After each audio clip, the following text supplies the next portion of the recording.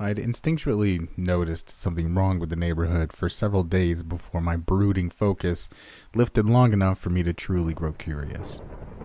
Standing and walking out from the porch where I'd been sitting, I approached 3 children that were huddled around some sort of object. "What do you have there?" Immediately, the children dropped their object of interest and bolted. I scanned the street, but nobody else was around at this time of day. The object they dropped was a book, and that was the odd thing. I'd recently seen children walking around with half-hidden books, magazines, and even newspapers that might have been normal in my day, but modern children were obsessed with their phones and video games. Why were they all walking around with artifacts of the written world? A Tale of Two Cities. I dusted it off, flipped it over, scanned the front and back, opened it up. Nothing inside. Flipped to the first page. It was the worst of times. It was the best of times. It was the age of foolishness. It was the age of wisdom. I frowned. It was technically correct, but the phrases were out of order. "Hey, where'd you get this?" The darting children rounded a distant corner with more than giggles and screams. Patience. I had it. They didn't. I watched from the porch for the next several days, waiting for the right moment. It came without much fanfare. An older boy walked past with several of his friends in tow. None of them looked down at the row of bushes in the yard that led to me. None of them were concerned by my presence. I followed them nearly a block behind. They did look back at several points, confirming my suspicions about a neighborhood secret, but I casually evaded the worried scans. They turned into the old Dodson lot, now overgrown with heavy brush, but I followed them beyond into thicker Virginia woodlands that lay untouched past the edge of our suburb. It sat right off the edge of an old trail, flanked by centennial trees. There was no weird device, no flaring energies, no fanfare at all. Just an odd and highly irregular oval of blurred space. Beyond sat a suburban street lined by houses.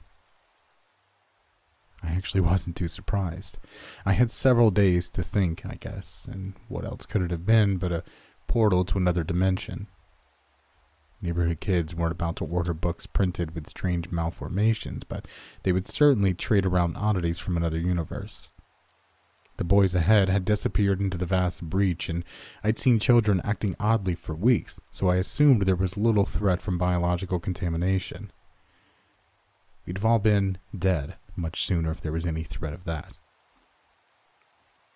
I hadn't seen any suspicious activity at night. Best to be back by nightfall. The kids might have found out something about the behavior of the portal, and they'd probably spent weeks poking at it before daring to go through. There was every chance it disappeared at night, or maybe it changed destinations, stranding anyone on the other side. I hadn't heard of any missing children, so I guessed that they'd taken appropriate precautions. Peering beyond, I tried to notice anything out of the ordinary before crossing the threshold, but it looked like any other suburban town. I stepped through, noting no unusual sensations. The bridge between dimensions seemed to be stable enough. The moment I crossed, I realized there was a problem. The portal back was a 10-foot-long jagged oval, and it was sitting in the middle of the street. There was no commotion, no hubbub. No one had noticed a portal to another universe hanging around and blocking traffic. This meant that this portal was new to this location. This suburb was newly built and empty, or very old and abandoned, or everyone here was already dead. Straining my ears to listen to the absolute quiet, I gradually began leading toward that more grim analysis. The closest houses to the portal had broken windows. What time was it? A little past noon? The neighborhood kids had clearly been systematically looting, but it was impossible to tell whether this was a new daily location or whether the portal only went here. And why had the portal been created at all? There seemed to be no significance on either end. I heard the older kids smashing about in one of the nearby dwellings, so I chose a quick direction. and I soon came to the houses that had not been broken into. Carefully eyeing the vector of the portal's backwards emanation, I came to a split-level house that was unremarkable, except that a hole had been carved out of one wall the size that matched the expanding cone of the rift. A strong breeze at my back, I approached the repeatedly swaying front door. If it wasn't already closed by the wind, yes, the wood near the knob had ruptured by someone who'd been very desperate to either escape or get inside. I stepped across the threshold, only to crunch across glass. After clearing several corners in the living room and kitchen beyond, I backed into a safe area and looked up. As I'd guessed, every light bulb that I could see had been purposely broken. What the hell had happened to this house? "I know you wrote it down," I said to the still and silent darkness. "You always do." As if in response to my cynicism, the darkness offered up a book, sitting quietly among shards of broken glass. Carefully picking it up and cleaning it off, I flipped through half of it, skipping past random illustrations and musings to find the most recent writings. 48, 65, 47, 185, but it was strike through, 101, 84, a very slight change between, 99, 48, Jeffers, 62, 47, approximately 45 seconds, moves no sooner than 45 seconds. First appeared at 2 a.m.? No, 1 a.m., but slow. Hide, break all the light sources. Done. Wait. Write down everything. There's a stain of a teardrop on the paper. Something is outside our house.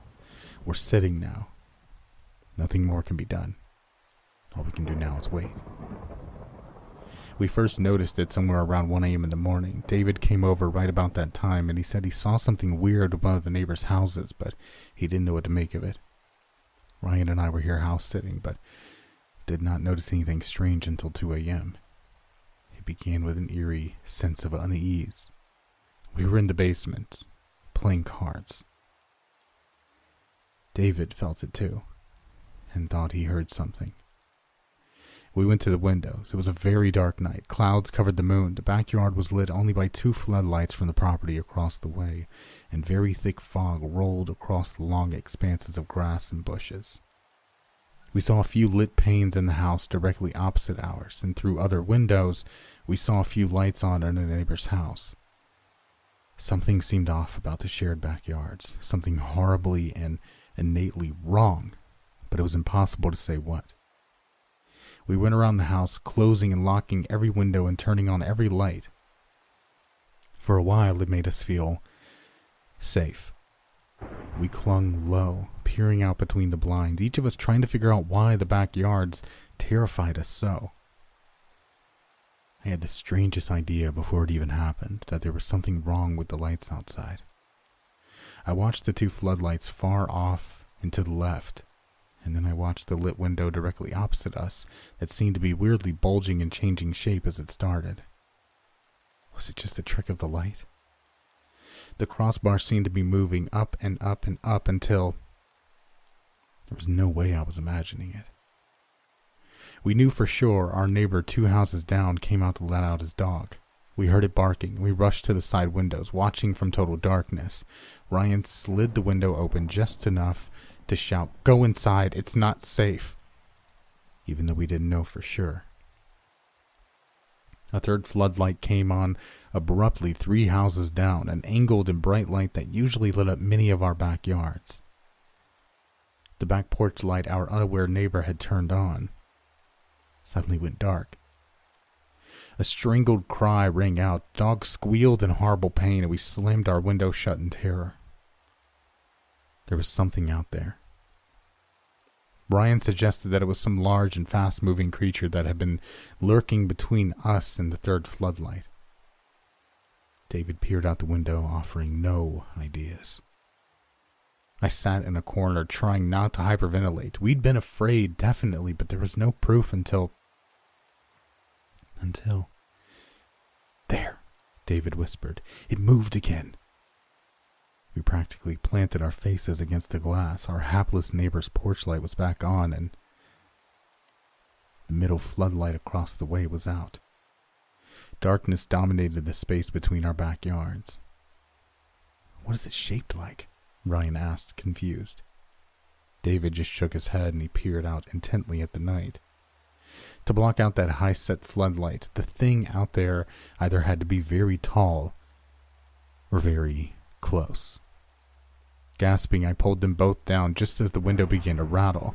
We hid in the corner beneath the windows, not daring to move until the rattling stopped. Eventually, David peeked. As he did so, screams rang out from the house opposite ours. We peeked too and saw that the weirdly morphing window had gone dark. All the other lights outside were on at full strength. "It's jumping from light to light," David breathed, looking rather sick. We watched intently as his guess proved true. One light came on, another went out, and our neighbors within that light screamed in pain and terror, and then went silent. "Turn off all the lights," I whispered, my heart pounding. "We have to break all of our lights." David stayed at the window and brought out his cell phone to call the police. Ryan and I hurried through the house, smashing light bulbs with shaking hands. "I'm so sorry," Ryan said quietly as we met back up in the kitchen, now cloaked in darkness. "I just wanted to hang out with you, and then this." I touched his arm. "It's crazy, I know, but it's not your fault. There's stories, always stories." I remember our words because screams came from the basement and we rushed through the house. Pitch black radiated from a rectangle on the floor, darker even than the non-light of the basement at night. I realized our mistake at the moment I saw half of David lying in the silhouette on the floor with all the other lights broken. The entity had jumped to the glow of his cell phone. An expanding rectangular cone of utter darkness lined the space from the phone on the floor to the ceiling. Ryan and I froze, not daring to move. What was this thing? Could it see? Could it think? Was it aware of us at all? Time wore on, and every muscle in my still body began to burn to its limit. If we made no sound, if we made no move, would we survive? As I felt myself about to break, light flashed by our windows. "Police!" someone shouted. "If there's anybody back there, identify yourselves and step out." A few moments later, the void was gone from our basement, and blood-curdling screams echoed outside. A loud gunshot followed. Ryan and I plugged up all the windows with blankets and pillows as best we could, then huddled in the basement. I thought to peer out with just my eye exposed and watch the thing leap from light to light in search of more victims. 45 seconds. It never jumped sooner than 45 seconds since the last. It barely missed Mr. Jeffers, our neighbor, who I can see hiding in the basement next to ours. If it could have jumped sooner and gotten him, it would have. It revels in the play of light and dark outside. That is its strength. It needs a light, but without darkness, it has no place to hide. We just have to get to morning and everything will be all right. The half of David that was outside of the cone of blackness is starting to smell. 5 a.m. 6 a.m. Almost sunrise. Come on. No, it couldn't. I can see the sky lightening, but it couldn't. It couldn't jump to the sun, could it? Oh, God. We're going to try and get it to jump to a cell phone again, then trap it in the laundry room. No windows, no escape. I'm so sorry. Sorry for what? I would never know. I dropped the journal as the rest of it was blank. Moving further into the house, wary of unwarranted darkness, I quietly descended the steps into the basement. All the high and narrow windows within sat plugged by pillows and blankets except for one.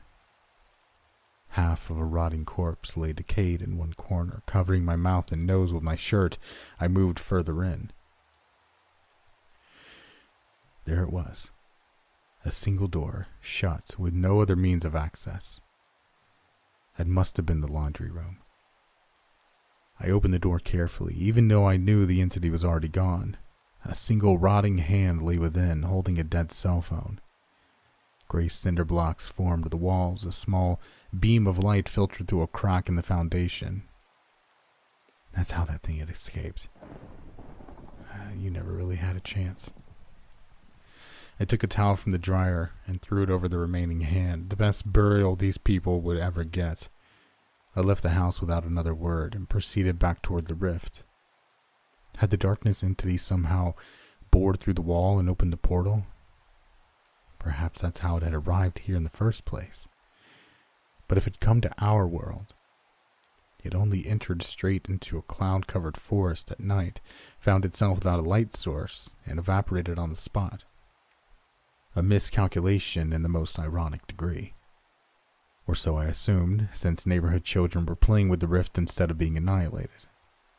Or perhaps the rift on this side had gone somewhere else at the time. It was impossible to say, at least until tomorrow. I didn't normally entertain such grim thoughts, but I couldn't help but wonder as I stepped back into my own universe what it must have been like for the people on this world to look up and see their sun turning black, only to find themselves disintegrating moments later. Friends, family, neighbors, all screaming in terror and confusion. And the rest of the world slowly rotating into a lethal sunrise with nothing but silence to warn them. Curious, I thought I dropped this journal back at the house. Shrugging, I tucked it under one arm and began walking home, my thoughts bitter and brooding. Hopefully tomorrow the portal will go somewhere new, and I'll have something to occupy my time.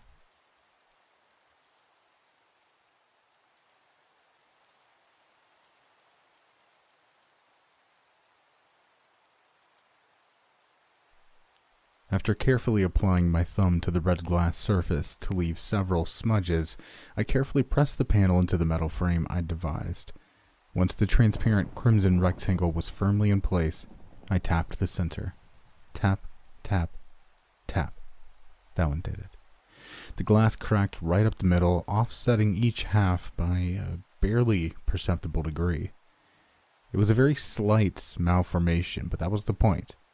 I attached the frame glass to a metal rod and positioned it just so. Measuring the placement of a nearby mirror and camera, I made sure everything was in place. I stepped out of the room and closed the door behind me. The string attached to the door pulled the covering away, revealing my object of study only once I'd left the room. A lanky and bespectacled boy of about 13 stood in the next room, clearly surprised to see me. "What are you doing here?" "What are you doing here?" I asked back, glancing around at the empty and dust-filled chambers of the abandoned house I'd slipped into. "Is this your house?" he asked. "Absolutely not. That wouldn't be safe at all." I moved to a single rickety table I'd salvaged as a place to put my laptop and reader device. I gave the system one more run-through before I turned on the camera in the next room.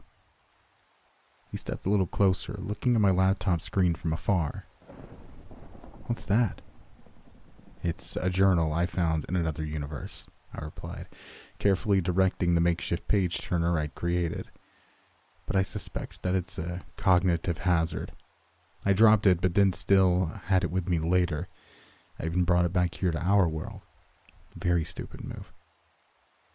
He gave me a nervous, small laugh. "You're weird." He took one step closer. "Why is it red like that?" "Don't read it directly," I warned him. "The book is in the next room. I've reflected its image off a mirror through a smudged and offset spectrum filter into a camera, which sends the image to this computer upside down. Remember, it's backwards too, because of the mirror, so what we have here has many obfuscations and errors to protect our minds. Finally, I built an OCR program to translate the malformed text to this device. Eyes wide, he came fully forward and touched the rather battered device directly. What's it do? It's a Braille reader. He laughed for real this time. That's an awful lot to read some book, right? You can never be too safe. I suggest you tell the other kids in the neighborhood about this technique, given their habit of stealing things from the other universes. He took a step back. I don't really talk to the other kids much. But you've been through that portal in the woods. Yeah? Can you tell me anything about it? I asked, running my hands along the Braille reader as I did so. Christ. Menace, butler, outvoice, snubbiest, pig sticker, unlaid, necrophantomizing, reparation, nefarious, penoliarism, commence, psychedelia, osmeteria, Guthrie. Even through all the safeguards, errors, and translation into Braille, which was normally the holy grail of hazard filters, this book was insane gibberish. I'd first seen it as a journal filled with diary-like musings and random doodles. It was only pure luck that I hadn't read anything but the last entry. That account had made sense of the empty world I'd visited and its apocalypse by hungry darkness entity. Had that part of the book been fake too? What then had killed everyone? But I'd seen the half-disintegrated corpses. That much at least had to have been true. Had the unknown girl who'd written those things somehow added to the end of the book without realizing what it was? Or had it acquired cognito-hazardous properties after she was already dead? The portal was just there one day, the boy explained. I was walking and ran into a bunch of younger and older kids throwing things into it. Guys dared each other, sure, but nobody was that stupid. We threw stuff into it, even made a big rope and let the stray dog run around in there. It seemed safe after a while. The only thing, though, it goes somewhere new every morning. We don't know what would happen if we were here inside at night. So it was as I expected. Holding a box, my eyes closed, I crept to the next room and closed the cardboard flaps around the book. I only opened my eyes once it was safely sealed within. Is it safe now? The boy asked. As safe as it can be, with bare-bones tools, I told him, heading for the front door with the box under my arm. Well, are you coming along? He was, apparently. He followed maybe 10 or 20 feet behind me as I headed through the old Dodson lots and back into the old-growth forest beyond the last row of suburban houses. The Blue Ridge Mountains towered on the horizon as I crested the abrupt hill just shy of the portal. For a moment, I could see above the treescape. I scanned the distance out of habit, but noticed nothing anomalous. Several children, ranging from young to upper teens, sat around the portal. They all froze as I approached, clearly fearing that their secret had finally been discovered by the adults, but I ignored their apprehension. What do we have today? The oldest boy, probably 17 or 18 years of age, stood slowly. It's a bad one. Instinctively responding to my implicit authority, he waited. I peered through the vast oval rift.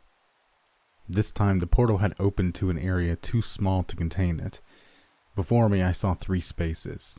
A gloom-filled and empty restaurant, a rain-filled alley filled with strewn trash, and the back section of some sort of office, also dark and empty. The sky, visible only above the alley in the middle portion, sat opaque and stormy. The entire scene was eerily quiet, and I realized that the sound did not travel back through the rift.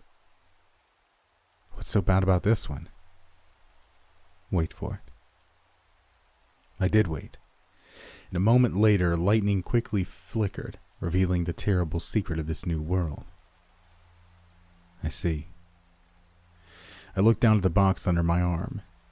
This thing needed to go before it had a chance to do whatever it was capable of. I began running through scenarios in my head, judging the likelihood of an active threat this long after every human on that planet had died horribly. A moment later, I stepped through the rift. I looked back and saw the forest and the assorted kids. Their images ran hazy in the rain pouring down in front of the portal. It wasn't lost on me. Matter and energy native to this world seemed to have passive inability to cross ours.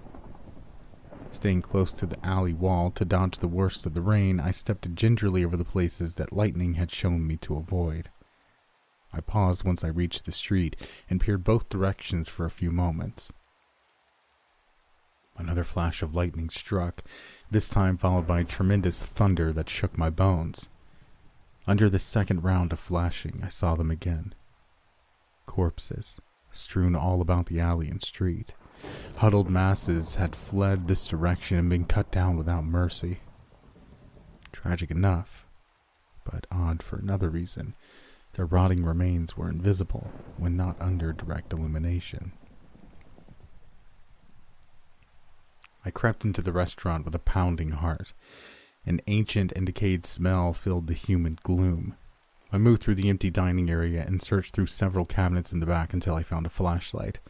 Knocking and turning it until it finally came on, I shined the light around.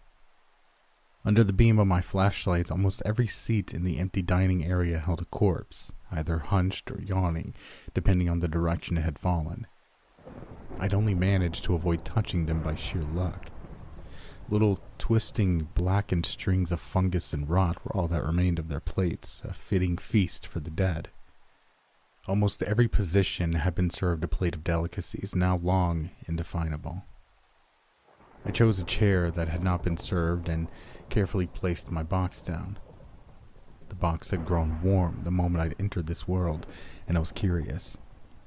Scooting the cardboard aside, I laid the book out on the table and flipped it open from the back to avoid any hazardous contents in the front. I sought only the last entry, which I knew from my experience to be reasonably safe to read. I had a suspicion that its contents would be different here, and I was right. I was on a date at my favorite restaurant. I was even having a good time. I don't know what happened. She and I ran into Jen. Now, she'd never liked Jen, but she put on a good face for the conversation. If I hadn't been so oblivious, I would have guessed she didn't really want to change our plans and go to that stupid party with Jen. I never really liked parties, not really. I always get self-conscious, and my brain gets all tired trying to keep up with all the things. I keep imagining other people are thinking or saying or expecting. Pretty soon, I always just want to go home. I can't go home, though, because I need a good excuse to leave. A believable one. So that people won't secretly judge me. I got my excuse, I guess, when Jen died. I wasn't sure what happened. Nobody was sure. She was a party girl. Had she overdosed? She was bleeding pretty profusely from her nose, and she'd fallen and gotten terrible slashes up her back, but she'd been locked in the bathroom, and nobody had found her until it was too late. My date insisted we leave when the commotion started, and I agreed wholeheartedly. On the way out, I heard a very odd cry. She's gone. Her body's gone. But I wasn't sure what to make of it. On the walk home, I apologized profusely, but she just seemed scared. 2 blocks down, we saw a group of people huddled around another body. It was then I felt something chill and sharp move by me, but I turned and saw nothing. I had the inexplicable sense that I was very close to something large and menacing, but the night-darkened streets seemed normal, save for the worried people calling emergency services. Another few blocks down, my date and I stood under a streetlight and waited for the bus. We decided to keep moving when a homeless man on the other side of the road seemed to fall rather roughly. Blood splattered up as if he'd... But it didn't make sense. Why were all these people having terrible accidents? Just after we kept walking, I looked back and, for a split second, I thought I saw something moving toward us. It was a mere blink against the street light we'd just abandoned, and it was gone almost immediately, but I quietly insisted we walk a little faster. 4 police cars surged past us, lights afire and sirens blazing. In the rotating red and blue, I thought I could make out a weird blur behind us on the sidewalk, but my eyes just couldn't make sense of it. I looked up from the book. The boy I talked to earlier had followed me. You shouldn't be here. You're here, he replied, standing by the door and peering out into the storm. I shrugged. As long as he didn't come further in, he wouldn't risk running into the rotting bodies dotting the restaurant. How far behind me had he been? Did he know about them? I looked down to find that the story had skipped part of the narrative. There was a small gap where I'd stopped reading and no text in between. Odd, but then again, this wasn't just a book, and these weren't just written words. She slammed the door behind us just as something bashed angrily on the other side. What the hell is going on? She screamed. I helped her force it shut, and I locked it with a relieved sigh. I have no idea, but we can't hole up here until the police do something. The door to my apartment was solid and sturdy, containing a heavy sheet of metal as a form of security most campuses' houses shared. I had no windows on the first floor. Instead, stairs went straight to my apartment on the second floor. Never was I more thankful for my cramped brick and metal entryway. Dashing upstairs and closing and locking the door to the stairwell, we took refuge in my bedroom and turned on my small television. Static. There was only static. Our cell phones didn't work either, and the internet was out. It was then we really started to think we were screwed. Deciding to turn off the lights so as to avoid drawing attention to our location, we sat and peered out the windows into the night. Clouds covered the moon, trees swayed in chilly autumn winds. Nothing living seemed to move. There, she whispered, pointing down to the street. I saw nothing. It was under the street light for just a second, she said, trembling as she clung to my arm. I had to confess, despite the terrible things happening, part of me was still happy. Wait, I saw something under a street light too, and when the cops passed, the lights. Something had brushed past me in the dark, and something had pounded on our door just as we'd gotten inside, but I had no porch light. Intently, I stared at the closest street light until it happened. Something horrible and twisted shambled past, visible only under the strongest part of the street light's glow. It was gone almost as soon as I realized I was really seeing something. Do you smell that? My date asked, almost at the same time I realized we'd made a terrible mistake in turning off all the lights. In the very dim orange glow of the streetlight outside, I noticed a dark stain on the carpet near my roommate's bed. What if one of those things had already gotten inside here before we arrived? I jumped and flipped all the lights on, illuminating each room in the apartment with a heart-freezing moment of terror. The last light, the one in the kitchen, finally revealed it. It had been on the other side of the apartment from us, and we'd stayed quiet, but now it knew we were there. It came for me with a demonic and wholly inhuman grin. I shouted, ran for the front door, and pulled my date through as she came to meet me. I knew that these things were now, and I knew we were doomed, but I still managed to grab the emergency flashlight from the front staircase. We burst forth from the heavy door, shoving the creature there aside, and I hesitated only long enough to shine my flashlight at it and get a look. I guessed right. We took off running into the night, but screams were already ringing out from multiple nearby streets. We could seek shelter, seek food, seek safety, but from the horrors I'd seen, I knew there was nowhere to hide. That, and it wasn't cloudy at all. From out here, we could better see the reflected glow from the city's lights. There was no moon, not because of the clouds, but because something massive was blocking out the entire sky. The dim twinkles I'd mistaken for stars were in fact the city's own lights, reflected from some sort of massive structure arcing over from us from horizon to horizon. Not a ship, not a building. It seemed more like a leg. But none of that mattered. After what I already knew, I didn't have the heart to tell my date as we picked a basement to huddle in, but we'd seen the creature pursuing us before. It had followed us from the party. It was, or had been, Jen. Twisted, bloody, and visible only in direct light, but it was her, no doubt, without any trace of humanity left within. I looked up as the implications of that statement sank in. "Hey, kid," I whispered as quietly as I could. "What's your name?" "Thomas?" he whispered back, emulating me out of worry. "What's up?" "We really have to go, and you can't make a sound." "Why?" I stood slowly, shaking my head. I couldn't tell him that we were sitting in a room of invisible corpses that were anything but dead. Ever so slowly, I stepped between the tables, heading for the front door. Creaks echoed around me as unseen joints began snapping, cracking, and moving. Although I could see he was terrified, Thomas knew better than to make any noise. I listened carefully to the movement around me.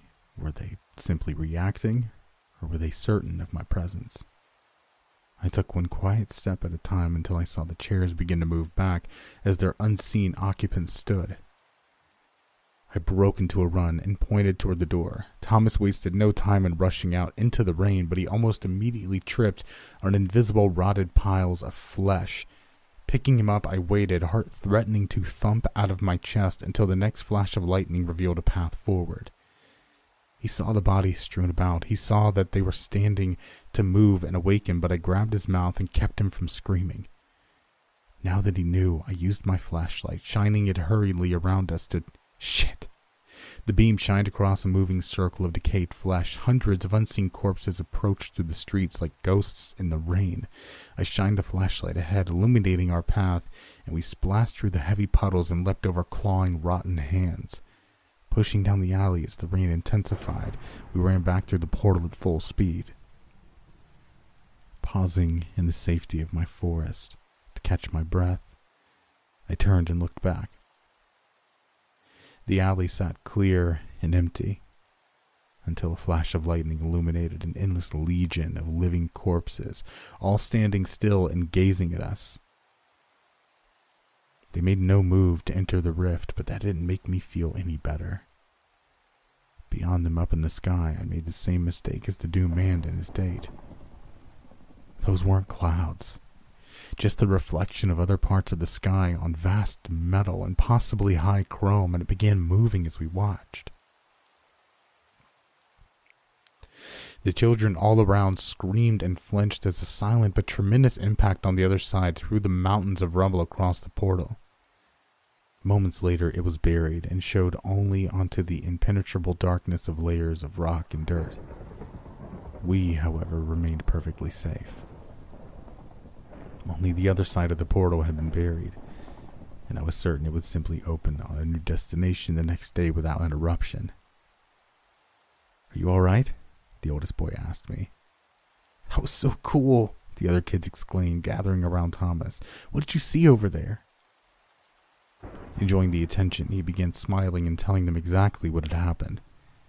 There was no need for embellishment. "I'm fine," I told my lone listener, shaking water out of my hair. I looked down as I did so. God damn it. Without realizing it, I brought the book back again. Had it been in my hand through the whole escape? I set my jaw. I'd try again tomorrow.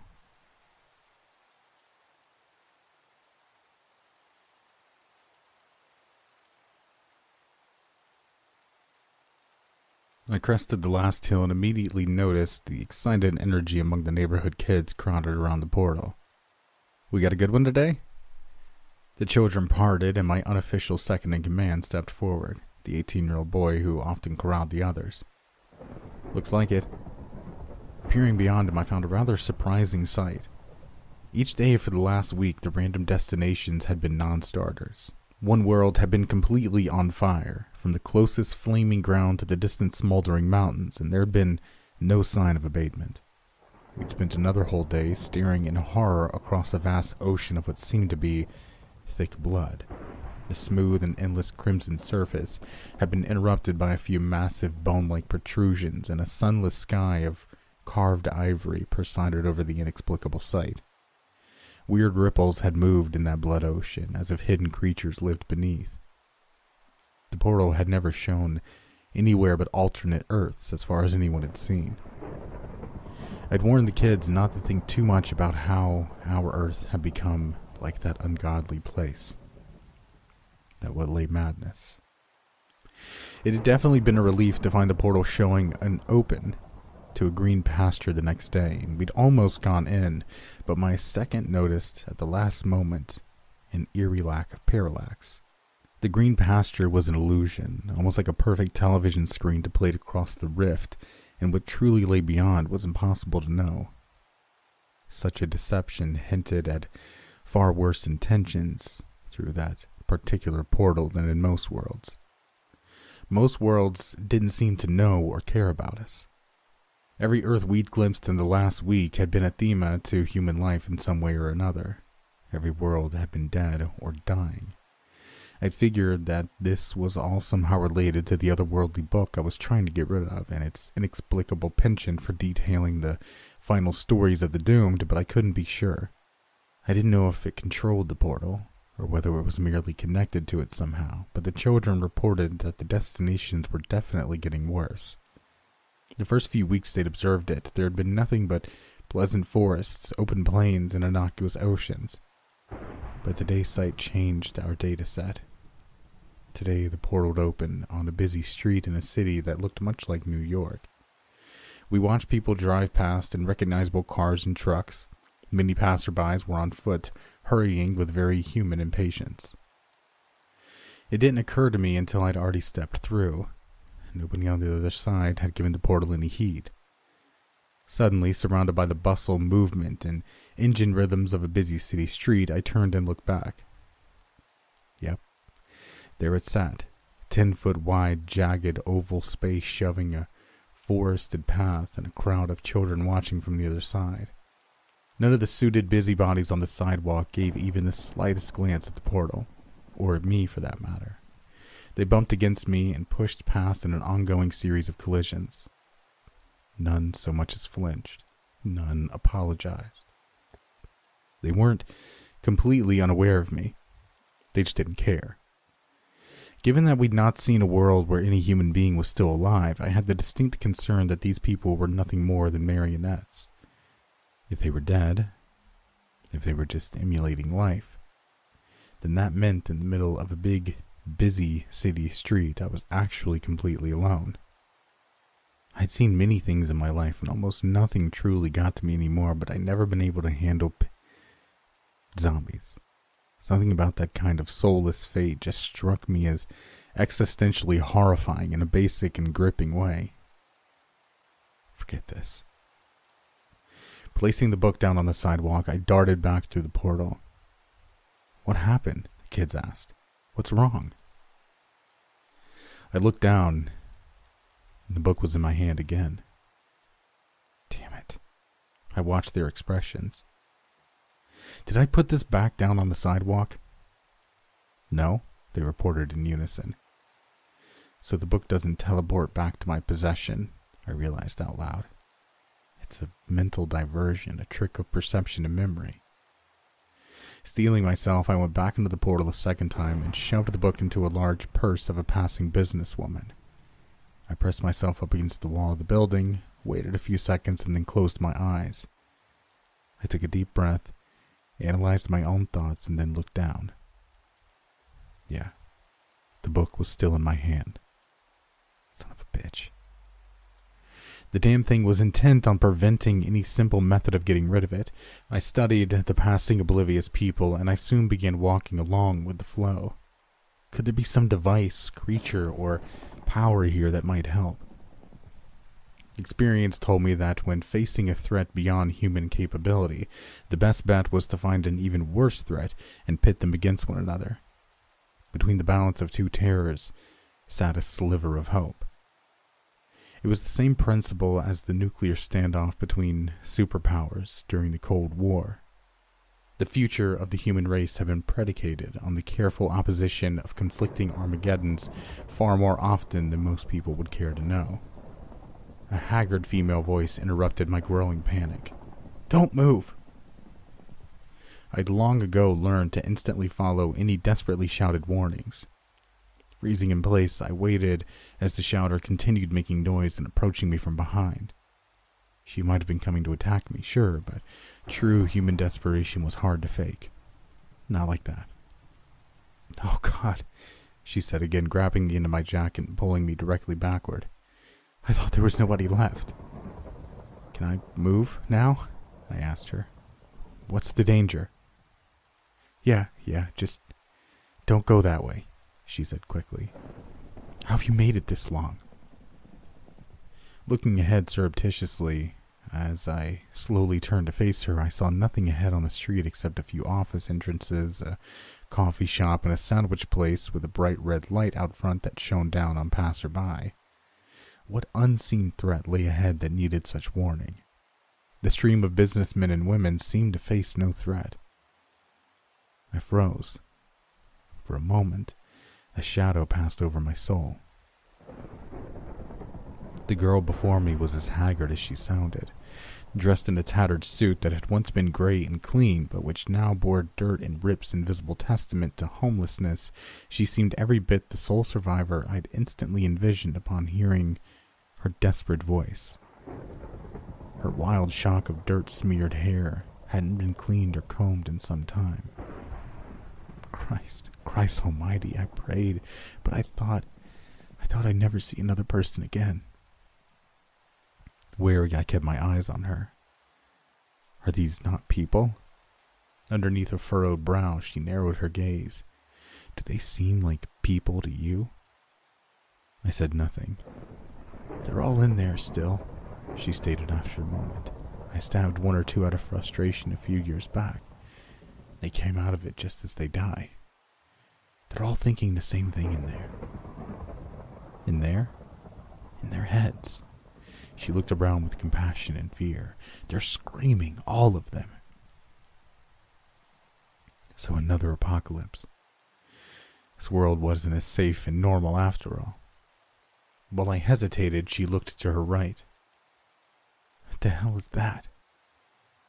Silently but quickly, I ran a cold-hearted evaluation of this unknown girl and her situation. The consideration was thus. How likely was it that a species-ending threat would remain active and wary long after it had dominated the planet? No matter how fantastical, extra-dimensional, or incomprehensible a threat, one rule of logic had to remain. Time was a resource, motivation was a resource, and the combination had to be right for a threat to remain dangerous. If almost all humans were dead or controlled, there was no longer any point in maintaining an active surveillance or traps. I'd already recently blundered through two such worlds where living humans had not been expected. I'd even read a book for several minutes in a room filled with invisible animated corpses and gotten away with it. They'd been completely caught off guard. But this girl represented a catch-22. She was alive, therefore traps and surveillance might remain. If she was a trap, that meant there were probably no free humans and no need for traps. It's a portal to another universe, I told her, gently holding her back as she eagerly moved toward it. I decided to only tell her half the truth. It'll kill you if you try to cross without me. She seemed on the verge of tears as she gauged my unreasonable expression. Please. Quickly help me understand this world and leave this book behind if I can, I told her, hefting the tome. Then we'll go. She'd pulled me into a nearby alley that I found to be disturbingly like the one I'd run through in the rain the week before. She began, but she opened and closed her mouth in frustration without making any further sounds. He won't let me talk about it. I nodded slowly. It was never quite that easy, was it? I lifted the book. This will tell me then. I'm pretty sure it recounts, somehow, the final tales of those who've died nearby. She watched with wide eyes as I began reading aloud. The tale of this unknown person might shed some light on the situation. I remember the day the first one came out. People were lined up around the block to be the first to get it. It was just like any phone or tablet craze, except bigger. Who wouldn't want to erase the monotony of work from life? I was never one for the latest trends. I decided to wait and maybe save up money for it. You could tell the coworkers that were using it. They had slight half smiles on their faces as they labeled, folded, typed, swept, and mopped. Any simple menial task became a time for lazy daydreaming as the eye worker took over basic motor functions. All you had to do was program it for the task by performing it yourself a couple times, and then you could tune out, listen to a book on tape, or even sleep while your limbs worked. It was a bit off-putting in a way I couldn't quite explain. Coworkers using the eye worker were zoned out or asleep, and the work floor got awful quiet awful fast. It was my job to direct the flow of boxes from our shipping warehouse, but I couldn't keep up with the unaware workers who worked on and on without getting tired, without smoke breaks, and without pauses for conversation or mental focus. My gym, too, got weirdly quiet. People programmed their eye workers for workouts, even they weren't supposed to, and happily got into the best shape of their lives, without even being mentally present for the effort. Of course, a spate of people up and died who'd set theirs too ambitiously, but it was their own fault, or so the television said. The next eye worker would hook a little deeper and automatically sense when the body was being pushed too far. I'd just save up for that one, I decided. I didn't want to die on the job because some idiot device didn't know how not to carry boxes for 18 hours straight without rest. The third generation came out before I even got halfway to my savings goal. This one integrated wirelessly with our relatively new driverless cars, and so you could fit your car into your routines. There were people automating their whole drive to work and their entire shift while they slept so they could wake up and have the evening and an entire night to actually live. Now that tempted me. I could have sold some stuff to join in on the trend. I wanted to sleep through work and have 16 hours a day to hang out. It sounded damn pleasing, it did. It was so pleasing, in fact, that it really started going global. They made them cheaper and smaller and less invasive to your neck and nerves. I would have gotten one too, then, but I hurt my back at work and the medical bill wiped me out and put me in so much debt I couldn't afford it. Worse, I damaged my spine, so there was a chance I'd never be able to use one, at least not any of the current models. It was about then that the shifts started getting longer. 16 hours a day was quite a lot to hang out and party and relax, so people started signing on for longer shifts. More money, more leisure, right? When I came back from medical leave, I lasted maybe 2 hours before my boss came around with that kind of shit, sorry look. I knew immediately. Everyone else in the warehouse was eye-working, moving around all silently with half smiles on their faces, and they were all working 16-hour shifts.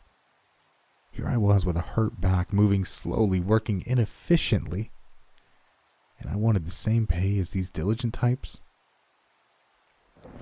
I told him he could screw right off, even though I regretted my rudeness instantly. Still, I was out of a job, and I would soon have nowhere to go.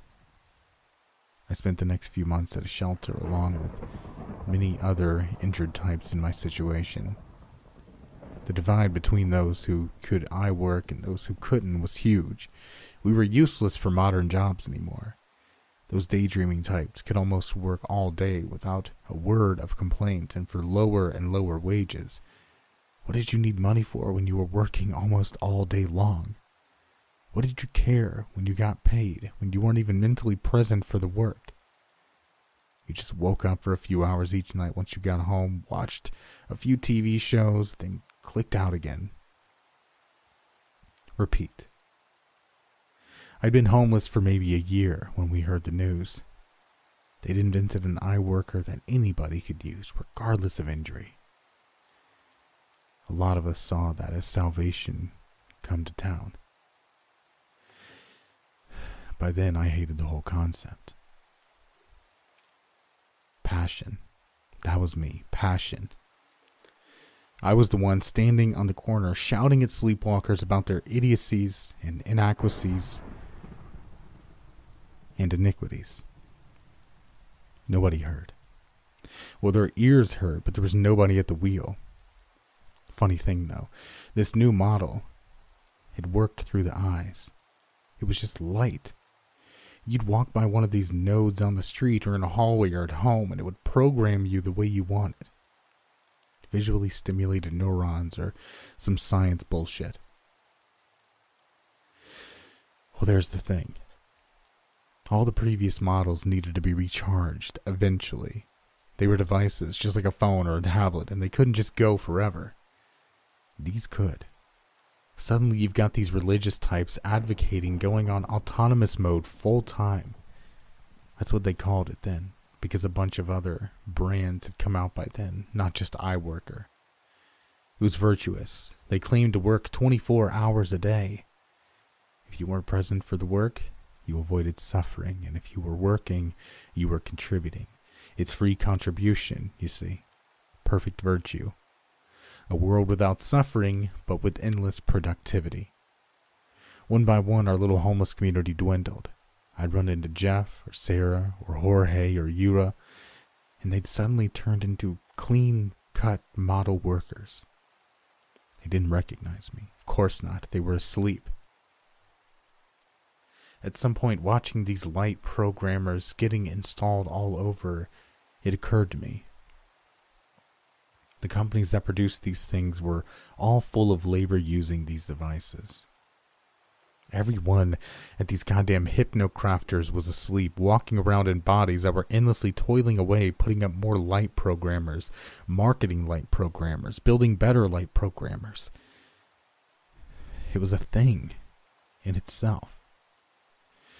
The thing would just keep going, and maybe it had been that way since the start, and we'd all just bought into it like fools. Street by street, the city got quiet. I imagine they're all like that. Nobody talking, nobody interacting, nobody living. They're all just working. You gotta work 24 hours a day to survive on $1 an hour. And you can't work 24 hours a day without being on autonomous mode. I learned to avoid the lights. I don't want that shit in my brain. I steal whatever I need because nobody cares. Nobody's watching. There are no police anymore because there's no crime anymore. Other than me, that is. The whole world's running around with more hustle and bustle than ever before, but the whole world's asleep and deader than I've ever seen. 2 years? 3? It didn't snow last winter. Global warming? I can't be sure what day it is anymore. They don't run on clocks and such anymore. All their autonomous shit is wireless now. They sit near computers that don't even have monitors and just type on keyboards without even seeing. Another year after that, wandering around in a zombie city, I must have lost it for a bit. I saw one die. He came out of it just toward the end. All he could do was scream. He just screamed and screamed and screamed at the top of his lungs, but it was what he was screaming that terrified me so much. Thank you. He was screaming, thank you. I saw another one die. Soul-chilling shit. They're all in there still, and they can't stop anymore. I don't even know when that happened exactly, but the system, see, it gotten self-perpetrating, that's the word. The cycle I'd recognized had been true and growing stronger, and it didn't like people like me lurking around its edges, stealing things, stabbing people, and mucking up efficiency. They grabbed me maybe a week after the second stabbing. Forced me into one of those bright red programmer lights in the street. By then it wasn't a choice anymore, and it could just straight tell you what to do in the name of efficiency. I've been wandering the streets ever since. I've got a job I do 24 hours a day now. I do what I'm good at, what I did before. I'm just me. I'm just homeless, and I find other loose minds like my own, and no! It didn't work. Not entirely. The old spinal injury kept me half immune, and they don't know. I'm a horrible liar half the time, and a free mind the other half. Never listen to anything I say. My thoughts aren't my own. I sense it out there, a gigantic mind behind the control with a plan beyond insidious and evil. And I can use its eloquent words sometimes, but that's not true. And the sad thing is, it's just humans who did this to ourselves. Efficiency. I wandered the streets for 5 years like that, so alone.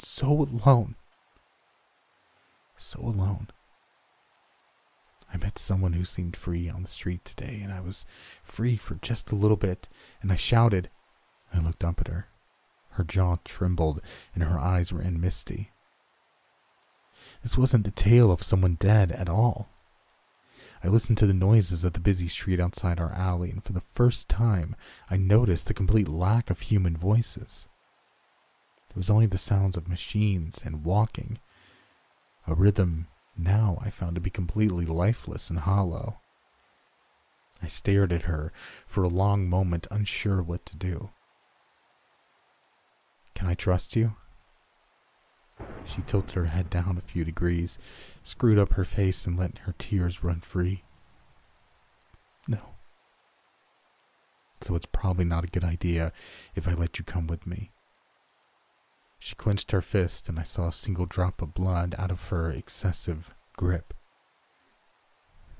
I tried to build one, she gasped. Eventually. The plans are in my head. It wants me to... There was nothing else I could say. Unless...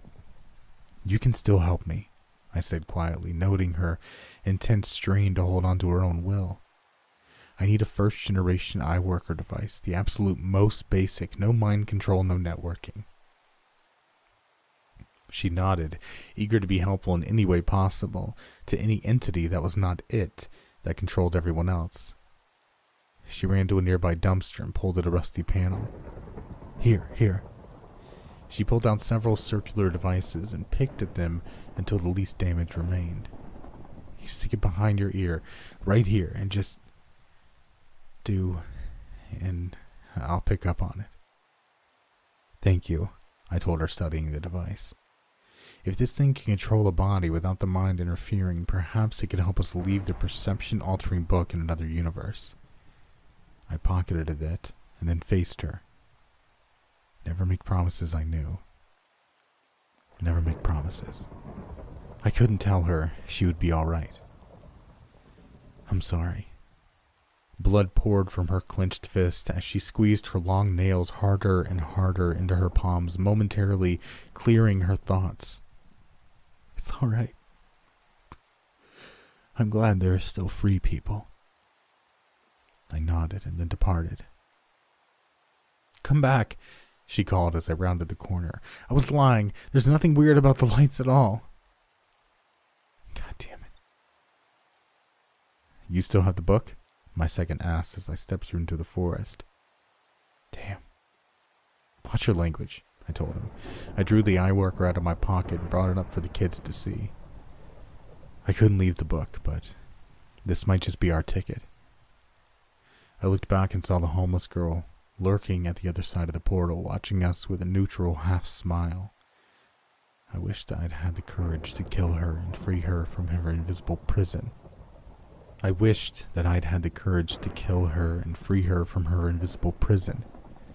If it had been anyone else, maybe.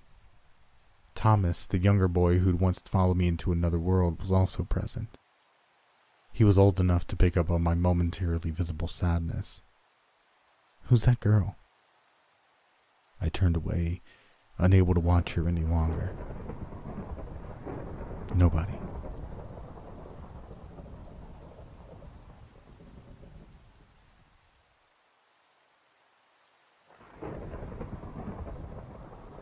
It began when I found the neighborhood children still hanging around the portal on Thanksgiving. Apparently, no, they didn't have any place to be. Their parents were all working. The parents of every single child were holding down 2 or 3 jobs each. It was small wonder the kids had such free reign over the suburb and Virginia backwoods, and why no one else had found out about the portal. There simply weren't any adults around to watch them. And apparently, I filled that void. Repeated questions had led to the best answers I could give, and then to proposed preventative measures, and then to more. I crested Dead Man's Hill, so called by the local children for its cliffside rise. One wrong move meant a nasty fall into one of the large ravines that so plagued the foothills. For the last several days, while waiting for another habitable destination in the portal, I've been using it to show the kids that horror and risk were real factors in life, and that the fear they brought meant paralysis and death for the uninitiated. "Come on," I shouted, waiting at the top. In the lead, as usual, was my 18-year-old second. He ran up to the steep and leaf-slippery incline with a dramatically red face, releasing torrents of sweat with each movement. "We've already run 3 miles, he huffed. "They're not going to be up for this." I watched exhausted kids of various ages appearing behind him on the trail, and then I checked my watch. "Today's hypothetical gas creature moves at 4 miles an hour and doesn't get exhausted," I reminded him. "Everyone who doesn't reach the top here in the next 3 minutes just got killed because they couldn't run the same distance as the portal back to the suburb." As the sweat-drenched children came in one by one, I recited, "You're dead, and you're dead, and you." They groaned and complained, of course. "No fair. Does this monster even exist?" I watched them with a stern glare. Absolutely anything could come out of those portals. The better shape you're in and the sharper your decisions, the better chance you all have of surviving. They quieted and followed me through the woods in a drained silence. I had no authority other than what they gave me, but the portal scared them, and they sensed a certain capability out of me. We came to the first of the new portals in short order. I approached several younger boys who were shoveling dirt even higher underneath it in order to eventually bury it. "How wide is it now?"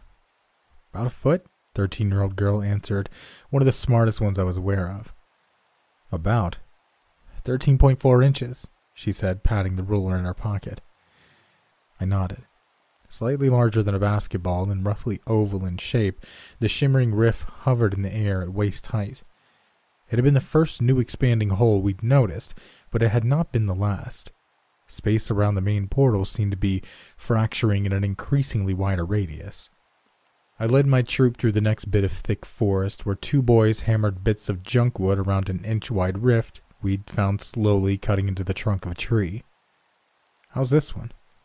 "It doesn't seem to be getting any bigger," one replied nervously. "Yet." "Good." We moved on. The 10-kid crew at the main portal had accomplished an impressive amount in just a few days.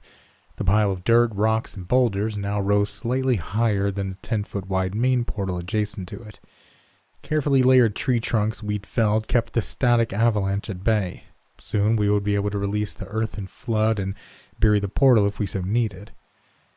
I thought that would be enough if we could get rid of the book, but I now considered the burying trap a last resort. Tiny rifts were appearing inside boulders, trees, hills, only visible once they grew to a sufficient size, so I doubted burying the main hub would stop the tide. All the portals, big or small, showed onto the same destination each day. The situation was becoming less like a punched hole in the dimensional barrier and more like a dissolving curtain between realities. I had no way of knowing whether the breaches would grow exponentially, but I had to assume we only had a few days left before a crisis. And most of those few days were spent in stressed frustration, watching as each new daily destination became worse than the last. The week before the eye worker world, we'd seen burning and bloody nightmarescapes, but these worlds ran incomprehensible at best, and mentally scarring at worst. I was considering taking the risky step of ordering the children not to look into the portals. Risky because my authority over them only extended as far as this strange phenomenon. If they felt cut out of the process, they'd have no reason to listen to me, and I fear that might get them killed. In a small clearing near a berry trap build, Thomas practiced with a normal book. I watched him place the eye worker on his neck, stiffen, then pick up the book, carry it 20 feet forward, drop the book, and then return to his original location. He took off the eye worker, waited a few moments, then did it all again, trying to get the needed time down to as few seconds as possible. That was it. That was all he had to do, assuming we found a world safe enough that 20 feet of travel wouldn't mean instant death. Rather than bother him, I turned back to my troop. Go home and rest up. You all did great today. Tomorrow, our hypothetical monster is a sight stealer, and we'll have to run blindfolded. A choir of groans and whines rang out, but I ignored them. The portal was changing. All tiredness forgotten, 24 heads turned and stared. Where once had been a vast aerial cloudscape filled with thousands of close and distant corpses hung by thin glimmer strands around their necks, an endless hellish wind chime, there now sat blank whiteness. A whiteness sharpened into a chamber, a long rectangular room eerily akin to a doctor's waiting room. At the end, maybe 40 feet away, sat a middle-aged woman. Her smooth ivory desk faced us across the blank white gap of empty floor as she busied herself with several stacks of paper. After tapping a few collections into a neat pile, she placed them carefully down in one corner of her desk, adjusted her light, wire-rimmed glasses, and looked up at us. She waited. The portals never changed in the middle of the day, my second commented. Everybody get back. The kids wasted no time in listening. We'd already arranged a series of fallback positions. The first was in the lee of the large hill behind me, from which the nearby tops of the forest and the distant uneven horizon formed the Blue Ridge Mountains could be seen. It was to this location that the children moved in an orderly stampede. I remained with one other. The woman continued waiting, her gaze on me. Do I have the book? I asked my second. He looked down at my arm. Yes. And so I did. Lifting it up, I set my jaw. Did I have it the whole run? Yes. Well then, I stepped toward the portal. It looks like I have an appointment. Be careful, it could be a trap. I peered into the portal. The woman did not seem overly excited or eager. She merely waited. What does logic tell you? He gulped, his stance nervous. I guess this isn't a trap. We're not interesting enough or important enough for someone or something to go through all the trouble of connecting our portals just to kill us. I think they want something. I nodded. Yeah, I agree. Still, be careful, he offered. The genuine warmth and worry in his voice gave me slight pause, but I took a breath and carried forward. Beyond the subtle vibration of the portal, the white room felt exactly neutral in temperature and character. I remained near my egress for a moment. The woman spoke loudly enough to be heard from 40 feet away, although that wasn't difficult in the deathly quiet chamber.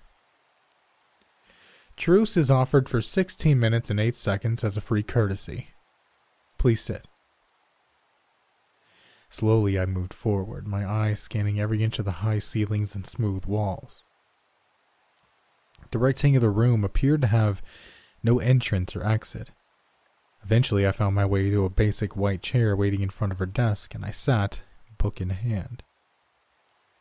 Can you destroy this book? She regarded it, and then me. That information will cost you. Cost me what? I asked, wondering at her motives. I had the distinct impression from little pauses in her motions that she was simply a front for something else. She took a piece of paper from the corner of her desk and slid it forward.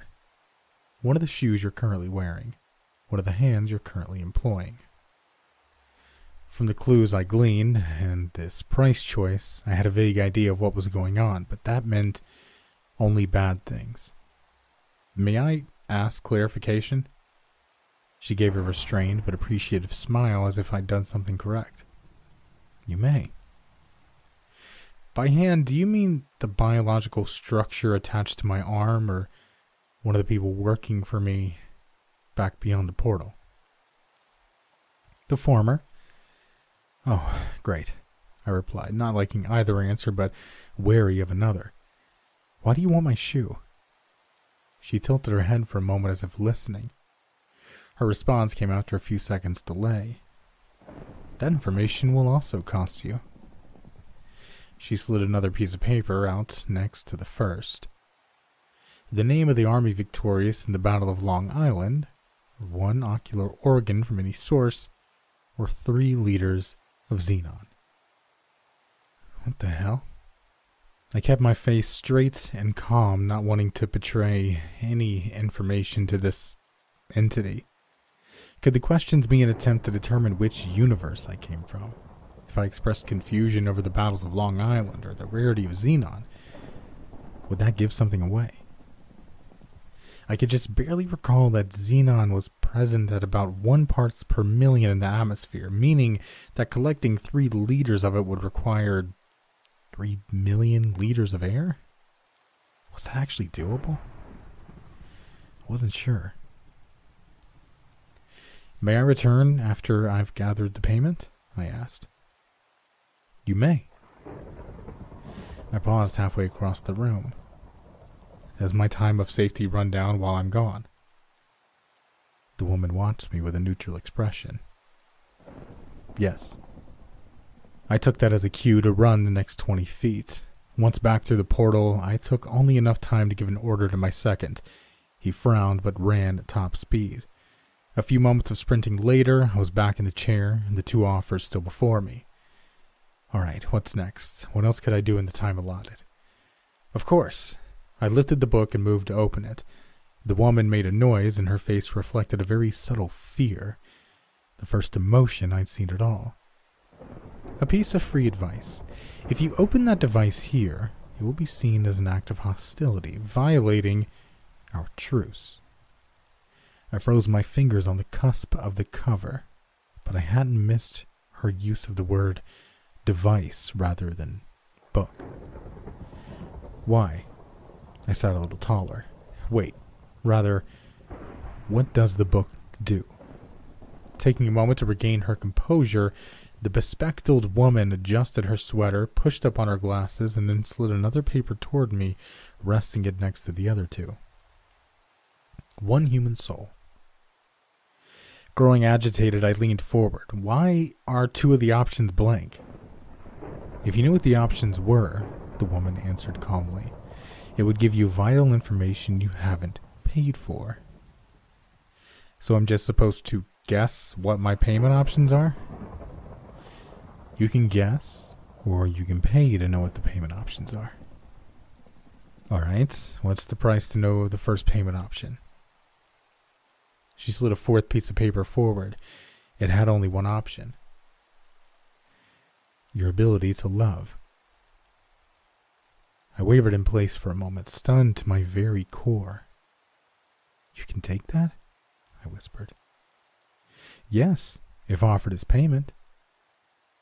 Does it extend to existing emotions or just new ones?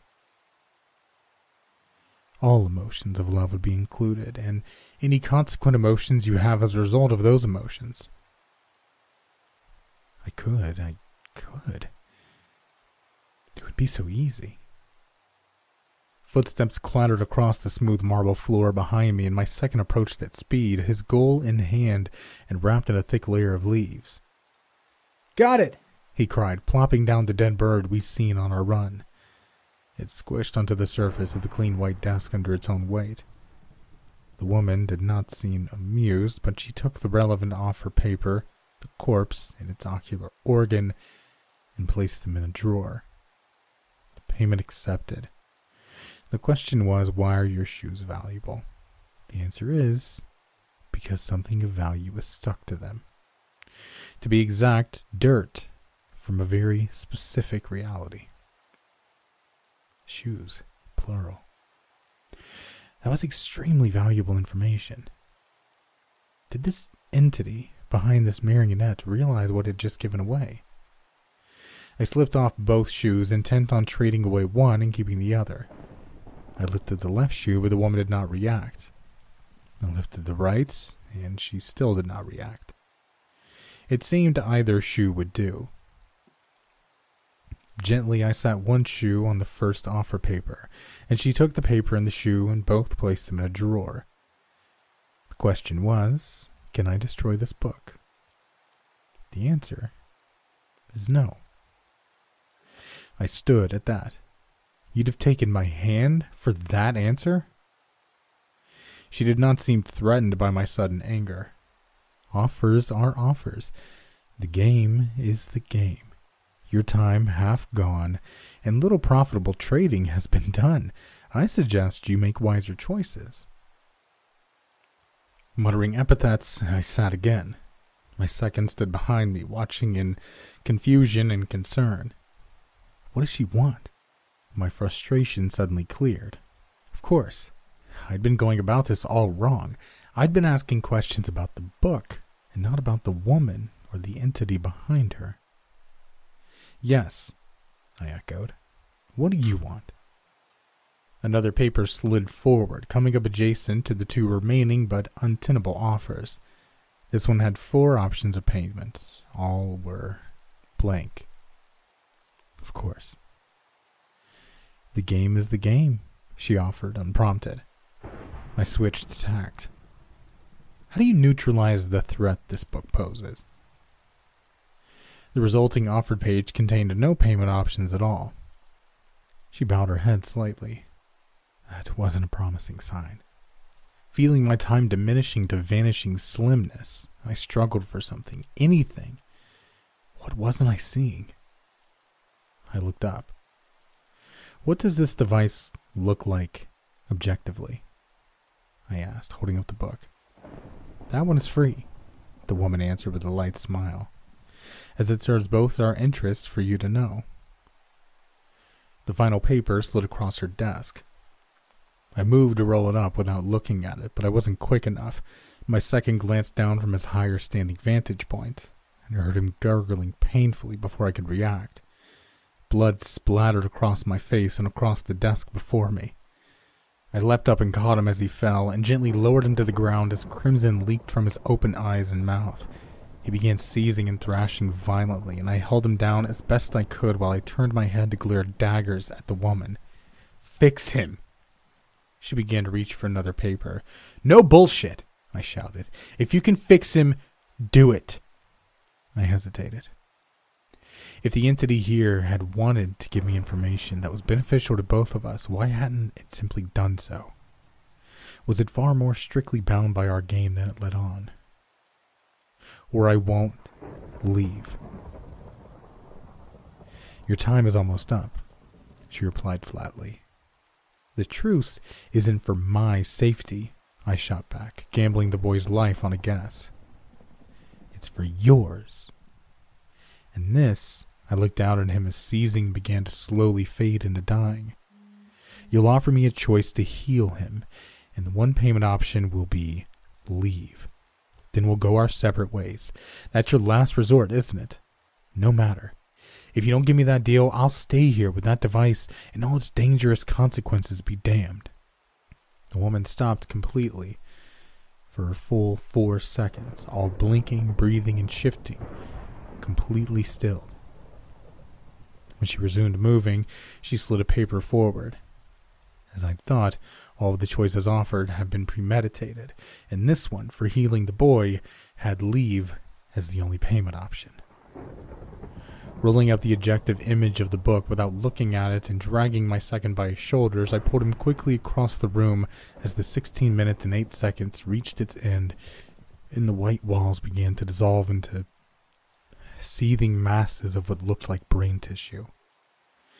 I kept going until I could lay him down on forest leaves, but his blood was already receding back into his body. A light green glow hovered around his head, probably purging the memories of what he'd seen. A tide of children poured down from the safety of the hill, now eager to hear what had happened. I looked up as the portal began to flicker back toward the day's original destination. corpse-filled sky and its deadly, inexplicable filaments that had choked an entire world of people and drawn them up into the clouds to die together. The woman at the other end of the disappearing room screamed silently and struggled against chains of neural tissue. And then, the image was gone.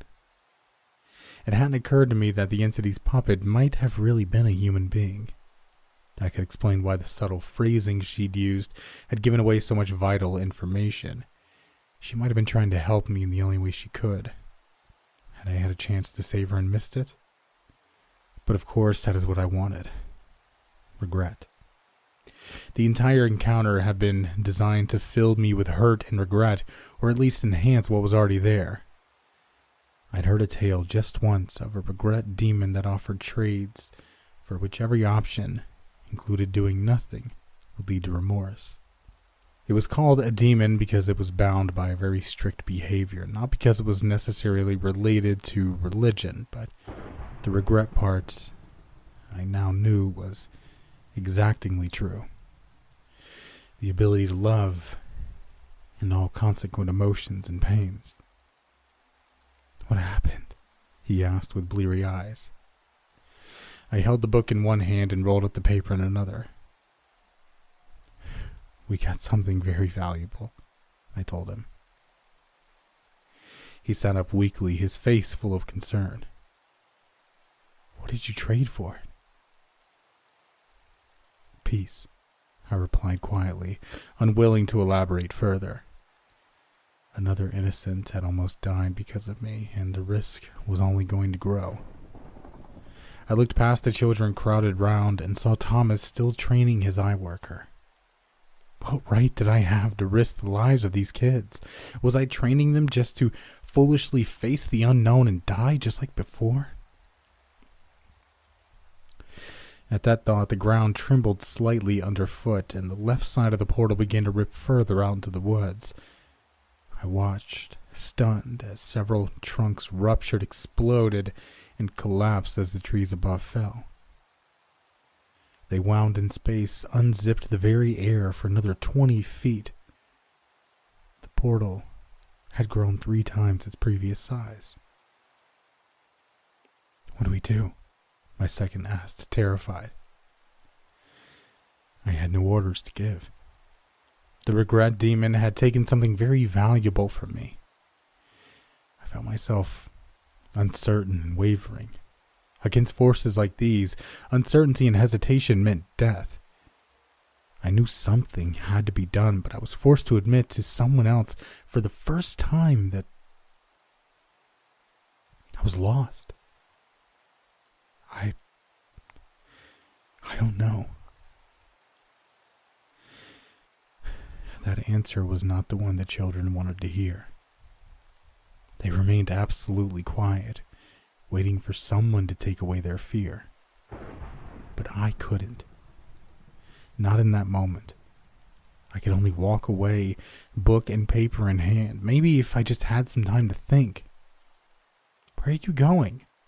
My second, no, just an 18-year-old boy shouted. I had no answer for him. Instead, I departed, stumbling mentally, if not physically. Where am I going, indeed? Besides the trade I could have made, might have made, there was the astounding information implicit in one of the payment options I'd been given. 1 human soul. That meant souls were real. Humans had souls, and souls were real things. I had a sick, black suspicion that I knew what the book had been doing all this time. But first, it was time to see what it really looked like.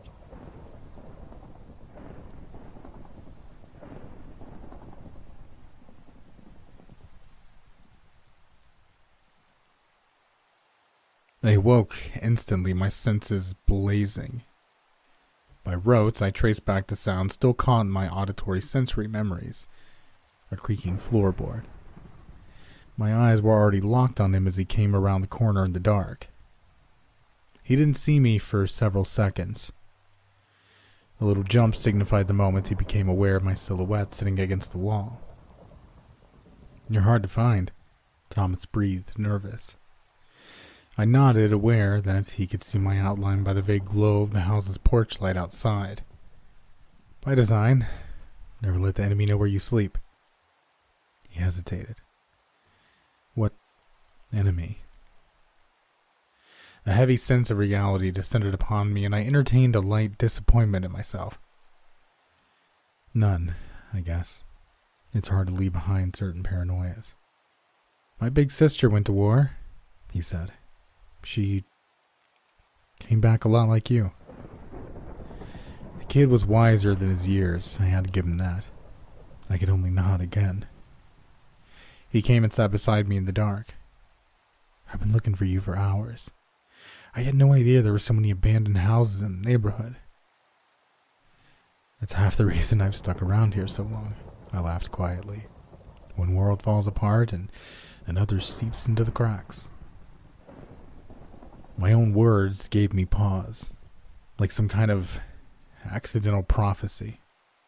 I'd only been speaking of his suburb, overworked parents, and inequality-strained society, but the words themselves reflected something of our conflict with the portal.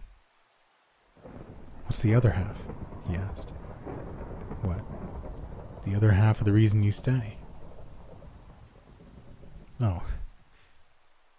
I stared around at the empty, shadow-lit room for several seconds.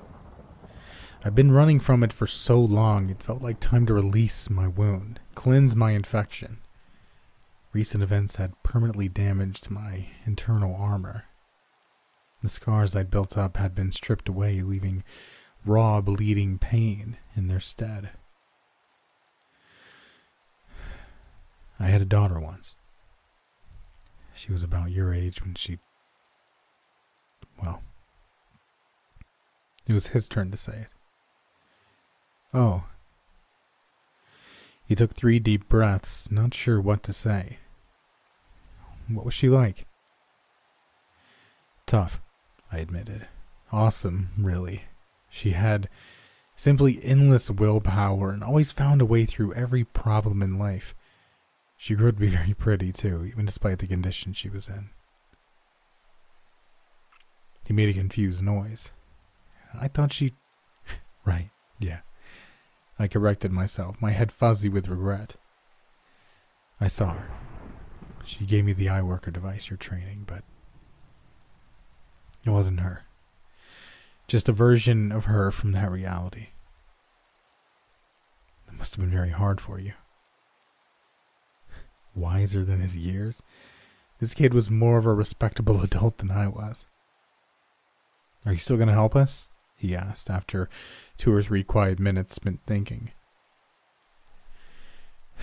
"I don't know if I can," I replied honestly. "The last time I tried to..." I shook my head, choking up. "No matter how much you anticipate, no matter how smart you are or how fast you are, sometimes it just doesn't matter. Sometimes there just isn't a way out." He sniffled. "I don't want to believe that.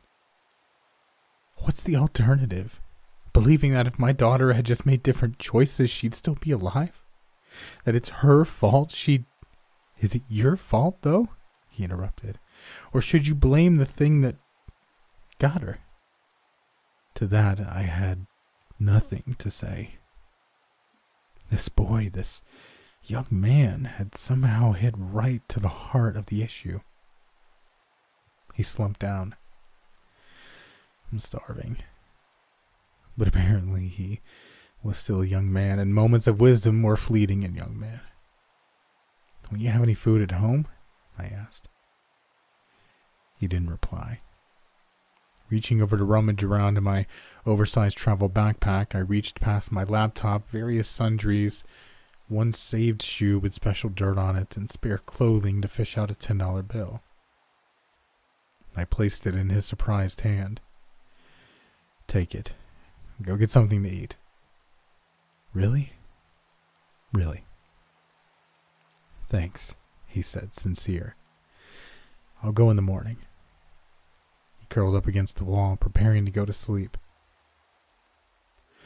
I frowned, but I couldn't stop him sleeping where he wanted.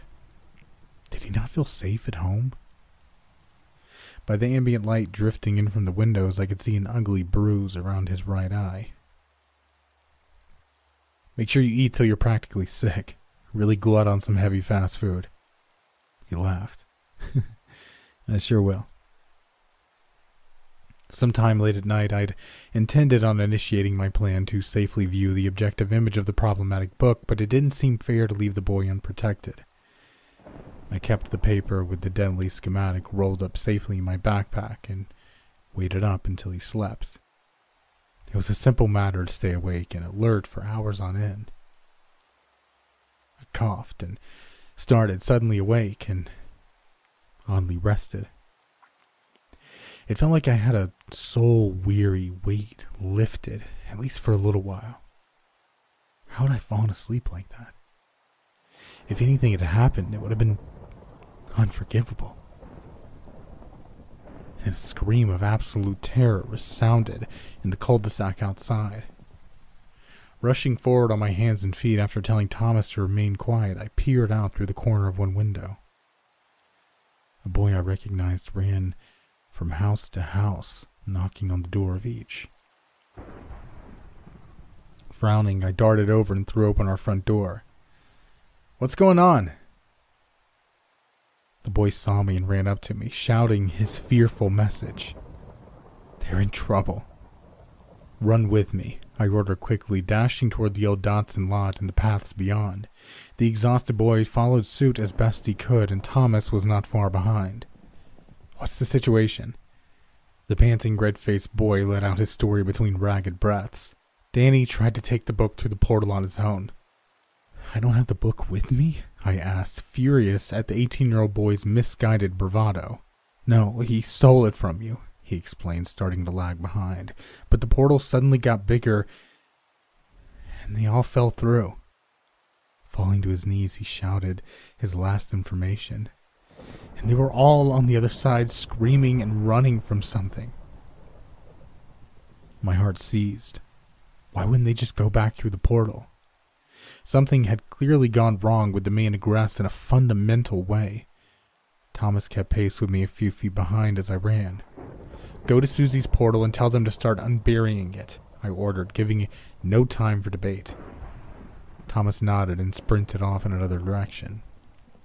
I soon crested the final hill, curving up above the Virginia forest and back down beneath the canopy in seconds, only to tumble to a painful and wrist-spraining halt.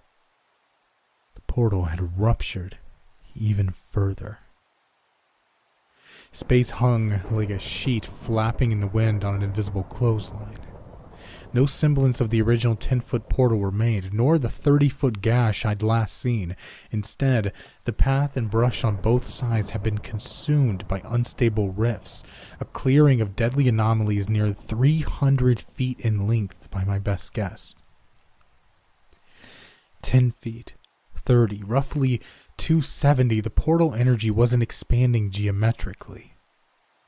It was growing exponentially. By that same comparison, tomorrow the corrupted space would be 1.5 miles wide. The day after that, I clutched the gritty dirt beneath my hands tightly for a moment. 111 miles. As far as I'd seen, the portals had clung to the surface. I had no way of knowing if the rifts were underground in a spherical area too, but this area of spatial disturbance seemed largely rebuffed by the density of the ground beneath. But 111 miles. And the day after that, the numbers began escaping me, but at least 25,000 miles. Which happened to be almost exactly the circumference of the Earth. The numbers might have escaped me, but the neatness of that value did not. This was a darkly ironic challenge from forces beyond comprehension. Save the world in 2 days, or lose it on the third.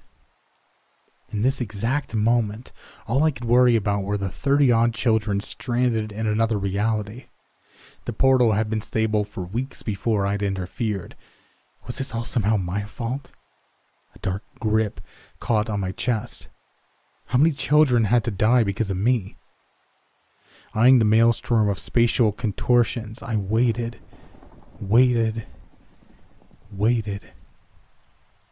and leaped.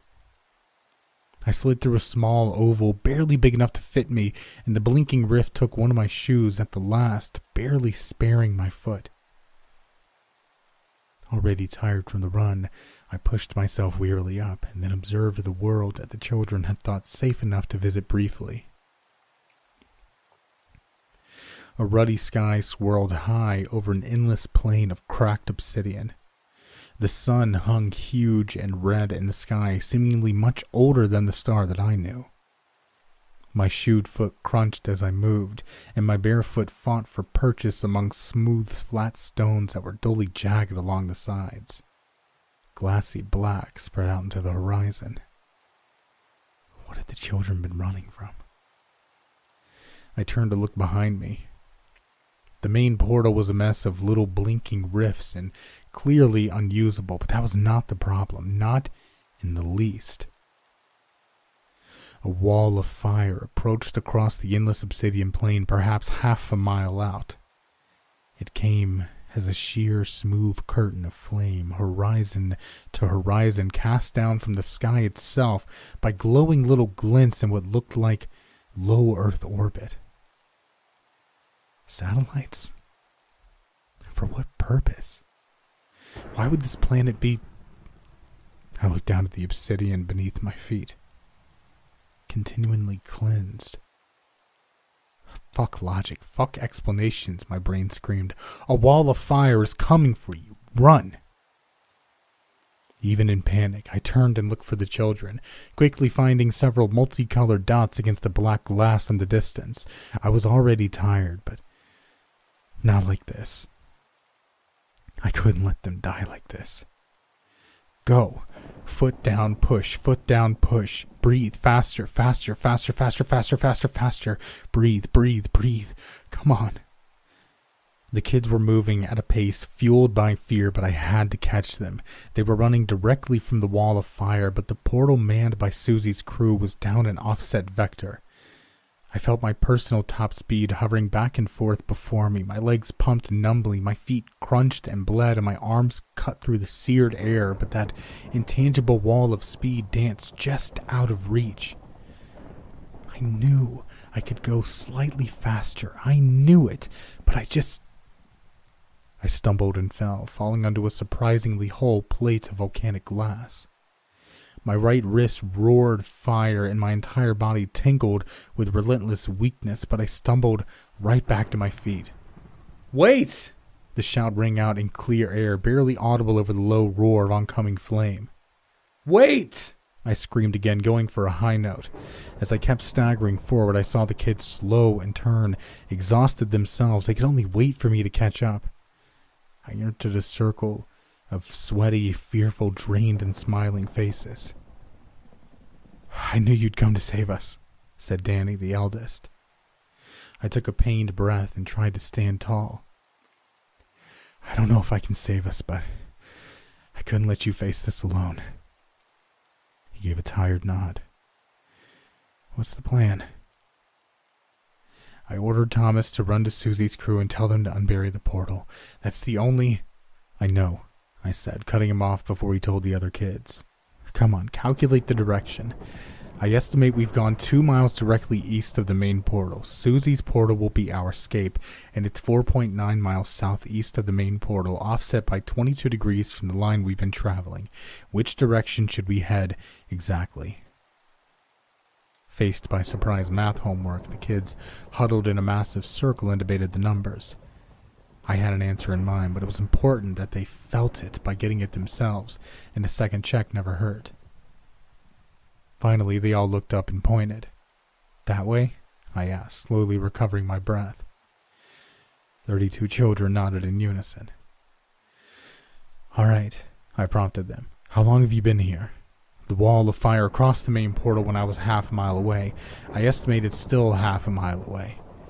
How fast do you think it's moving? How fast do we have to move? They huddled again, and the answer came 40 seconds later.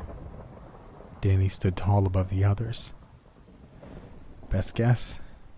We have to move 4.1 miles an hour towards Susie's portal to outrun it. Another darkly ironic number. All right, we've trained for this, I announced, sloughing off the worst of my exhaustion. Exactly this scenario, although it was a hypothetical gas creature then. It's possible, and you know that, right? We can survive this. 32 grim faces nodded in response. Then let's set out. They took up the lead, walking slightly faster than 4 miles an hour rate. That I knew simply by muscle memory. That gas creature had been anything but hypothetical once, and I'd spent 4 days in Louisiana backcountry escaping it. I'd been 16 then, my first encounter with the supernatural, but that endless struggle has never left me. And I hoped that long ago determination would transfer to these kids. They were already depleted and terrified, but the human body had more to give than any of them knew. All they had to do was keep pace. Teenagers, boys, girls, and children walked together, pushing their walking stances to the limit. It was too fast to walk comfortably, too slow to run easily, so we were caught in the worst speed possible. Still, we pushed on. The crunching of 66 feet filled the air, mercifully drowning out the sound of the approaching wall of fire. Give it back, I told Danny, who kept the lead beside me. What were you thinking? Breathing hard, he looked away, clutching the tome in hand. You left. I had to, I told him. I was wounded. You didn't look hurt. I gulped. I was, and I still am. Inside, but I'm sorry I left. He set his jaw with resentment, but handed me the book. I took it with unhappy anticipation. The world was strange enough that I needed to know if it had any threats waited before us in our escape. After steeling myself, I opened the book to the back pages. I knew it hadn't been my imagination. Each day had been slightly warmer than the last until all the snow had melted and people were out in shorts. An Indian summer, they called it for some reason. Others laughed about global warming. It was global warming, all right, though not for the reasons anyone suspected. Most began sensing something wrong with the night soon after that. It was subtle, really, but disruptive to sleep. Nighttime wasn't as dark as it used to be. The first reports came out that week with the first inexplicable data. The stars were growing brighter. It was light.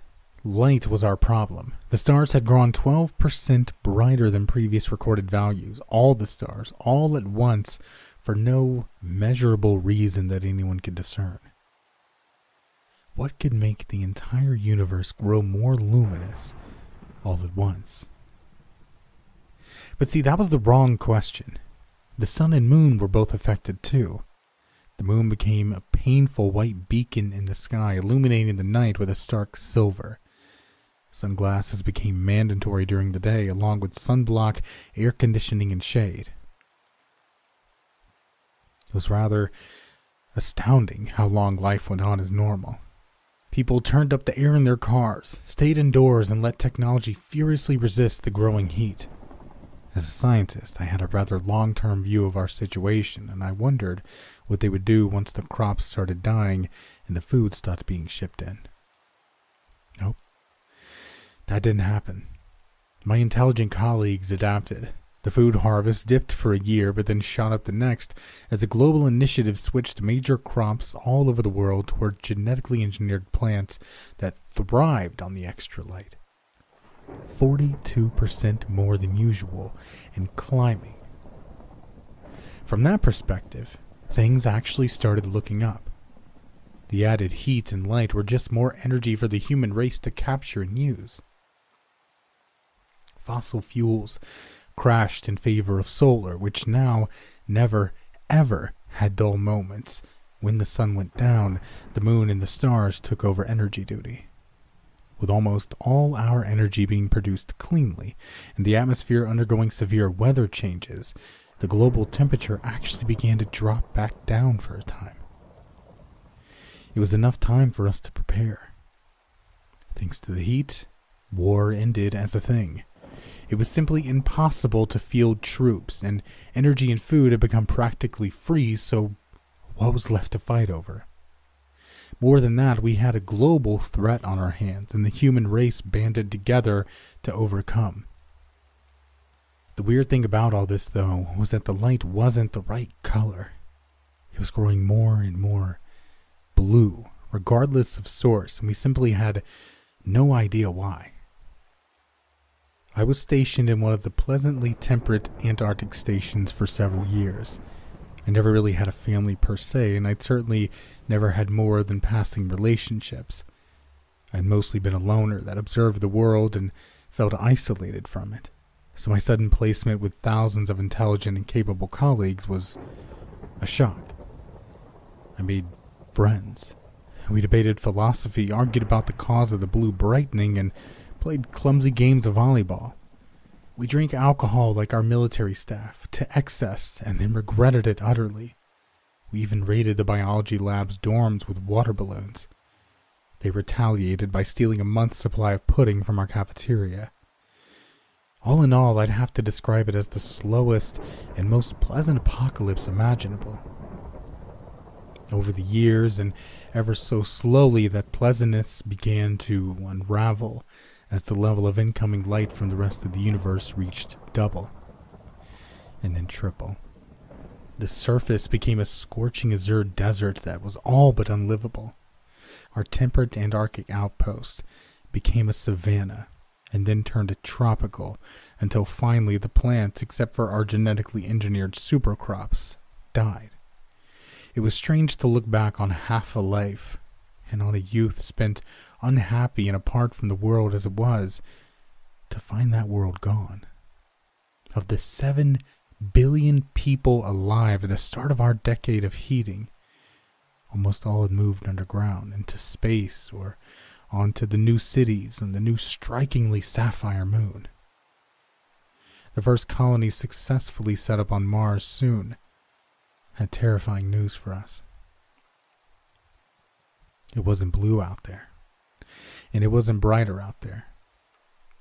The technology we'd sent out to the solar system hadn't been malfunctioning. With their very eyes, the first interplanetary pioneers confirmed it. There was nothing wrong with the universe at all. There was something wrong with us. The theory had already been proposed, of course. Now, a civilization of scientists, we had plenty of time to guess. Politics had split long ideological lines, but now we had proof. The slow time bubble theory was correct. For unknown reasons, the Earth, the Moon, both had been encompassed in a slow time field that was growing ever stronger. The universe wasn't brighter. It just had more time to shower us with light, and that light had been growing more and more blue shifted due to the time dilation. It took another 30 years for us to figure out why. In the meantime, we watched the Mars colonies rapidly expand, terraform, cover the red planet with humanity, and then, just as quickly as they had come, they were gone. An expedition sent there found nothing but a world of silent, monolithic cities that were hundreds of thousands of years old. Except we weren't that bad off, not yet. The Mars colony should have aged a few hundred years to our 2 decades. The opposite of our fate happened to them. They'd been caught in a fast time field. The sun and stars had faded to weak, red-shifted darkness. They'd all starved, died, and faded away in the blink of an eye. Strangely enough, the fast time field had departed with them, and the reason behind both our predicaments revealed itself from an impossible vector. food. Specifically, a bacteria living in the roots of our genetically modified crops. Somehow, a bacteria had evolved with time-slowing properties. The cellular organism itself existed in dimensions higher than 3+ time. Its internal structure literally branched off into higher dimensions, and the emergent property of its shape was to bend the fabric of time. We had no idea whether this organism had evolved on Earth or whether it had fallen from space, but it was here. And as we'd planted more and more of it globally, the bacteria had grown in total number, and our problem had worsened exponentially. Mars had the opposite problem. With its own genetic crops adapted to live in a much different environment, they had unwittingly bred a new kind of bacteria that sped up time instead of slowing it down. Just like that, ambient cellular life had wiped away a planet. And when those crops on Mars had died, so had their fast-time bacteria. It was strangely ironic that Mars, the red planet, had died in a lethal red shift, and now Earth, the blue, was dying in its respective color, too. We knew what the problem was now, but the problem presented itself. How do you cleanse an entire planet of all cellular life?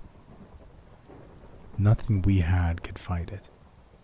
It didn't respond to antibiotics, and our 3-dimensional nanomachines simply couldn't interact properly with the multidimensional bacterial cells.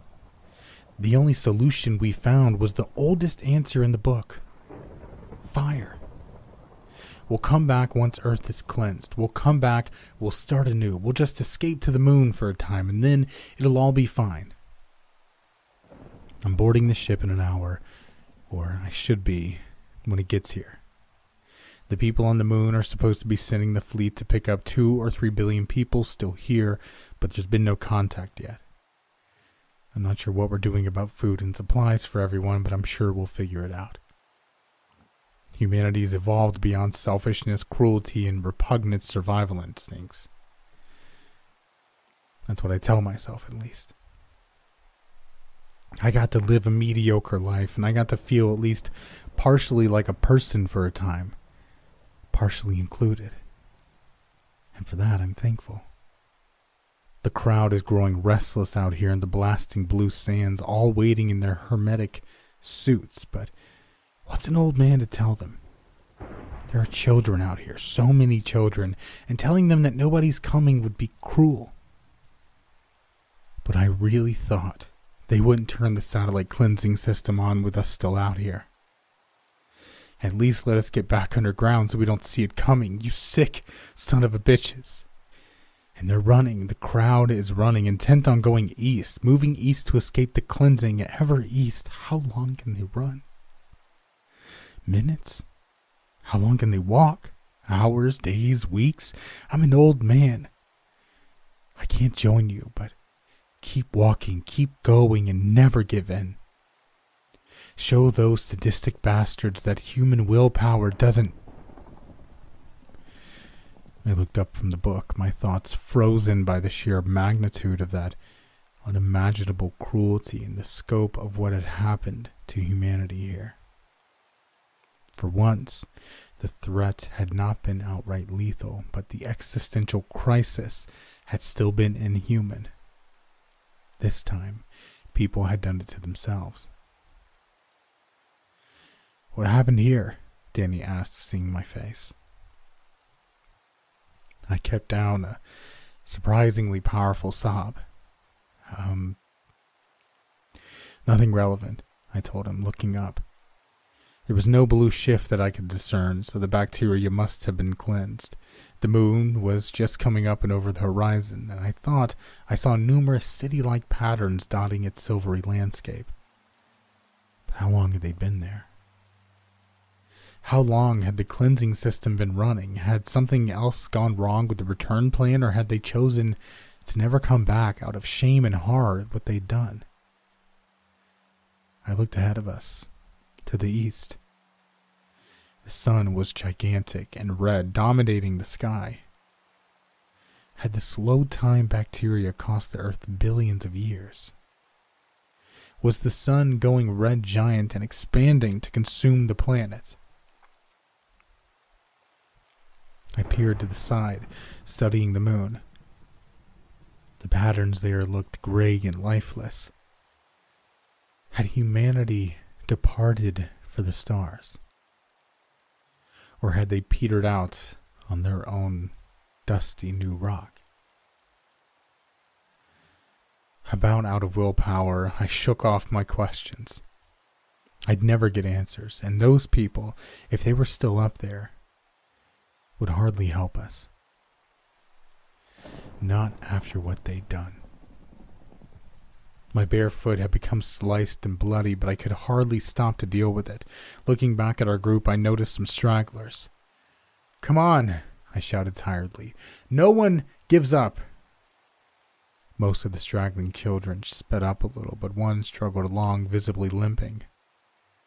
"Danny," I said grimly, "keep up the pace." He nodded. I stood in place, huffing, and took a moment to bandage my foot with a strip from my shirt. The kids all seemed worried that I had stopped, but Danny barked at them to keep moving. Eventually, the limping boy, Ryan, if I remembered right, maybe 9 years old, caught up to me. His entire face was bright red from exertion and dripping sweat. The wall of fire was louder here and more audible without the group's crunching footfalls. I watched him until he reached me. "I hurt my ankle," he gasped. "Hold on to my arm," I offered, taking the pressure off his hurt leg as much as I could. We began staggering forward. "We're going to make it. Don't you worry." He had no breath for a reply. I could feel the heat on our backs growing, and the searing breezes began ruffling our clothes. "I don't want to die," he said unprompted. I looked and saw tears flowing down his face. "You're not going to die," he gasped with resigned terror. "We're not going fast enough." I set my jaw, my thoughts on the people that had died in this world. "I'm not going to leave you behind." Out of options, I bent down and had him climb up on my back. We were all getting out of this godforsaken place. I huffed forward, tapping into reserves I never knew I had. He was no baby and heavy on my back, but I ignored the pain in my feet and the heavy weight in my muscles and pushed on, until I looked further and saw a scattering of children lying where they'd fallen from exhaustion. I couldn't carry them all. "Get up!" I screamed, still 100 feet away from the first fallen child. She pushed herself up weakly. That's it, get up, keep going!" Stumbling forward, she began to walk again, her head low and her eyes hollow, which reminded me I'd have given anything for a few eye workers. Those things would have walked the children right to the limit of their endurance without an issue. And thoughts like that, I'm sure, were what led that world to its fate. "You!" I shouted again, approaching the prone 10-year-old boy whose name I desperately wanted to remember. "Get up! You're not going to die in this oven. All you have to do is walk another mile or two and you can fall down and rest as long as you want." He still didn't move. Finally reaching him, I pushed him with my shoed foot. He groaned. "Get up, goddammit!" Trembling, he took my hand and started walking after another push. Ahead, 2 or more children laid stretched out on obsidian, and ahead of them I saw 4 more collapsed in various positions. Even if I did get them up, we were moving too slowly. I could feel the blazing heat at our backs, and I dared not look. "Get up!" I screamed, desperate. "Please, just get up!" The first one we reached, a girl, tried to get up and fell back onto her wide plate of black glass. It was about then that the horrible tree of approaching decisions manifested itself to me. I'd burned all of our spare time, and the cleansing wall was nearly upon us. I couldn't save them all. Was this what the people on the moon had felt, unable to feed billions of people? They had to be left behind. I could carry one, but the others had to be left behind. I already had one boy on my back. Did he deserve to live simply because he'd faltered first? Could I possibly live with putting him down and picking up another child? I became aware of an added wetness in my sweat. Tears? I hadn't cried in so long, and now, here, forced to make the worst decision, it was simply happening, somewhere fuzzy, somewhere outside my cold and calculating survival instincts. Part of me felt the tragedy, but I couldn't feel that part of me, not anymore. I could save one. Which one? One clung to my back, screaming as the corona at the base of the wall of fire began dancing towards us. 6 children laid sprawled out before me and ahead of me. Should I choose by age, youngest, oldest, gender, boy, girl, or should I choose the smartest, the most capable I'd seen? No. I refused to accept it. It was a crappy, terrible solution, and it would hurt them all badly, but I might just... Handing the book to the boy on my back, I turned around, gripped the girl and the nearby boy by their arms and began dragging them.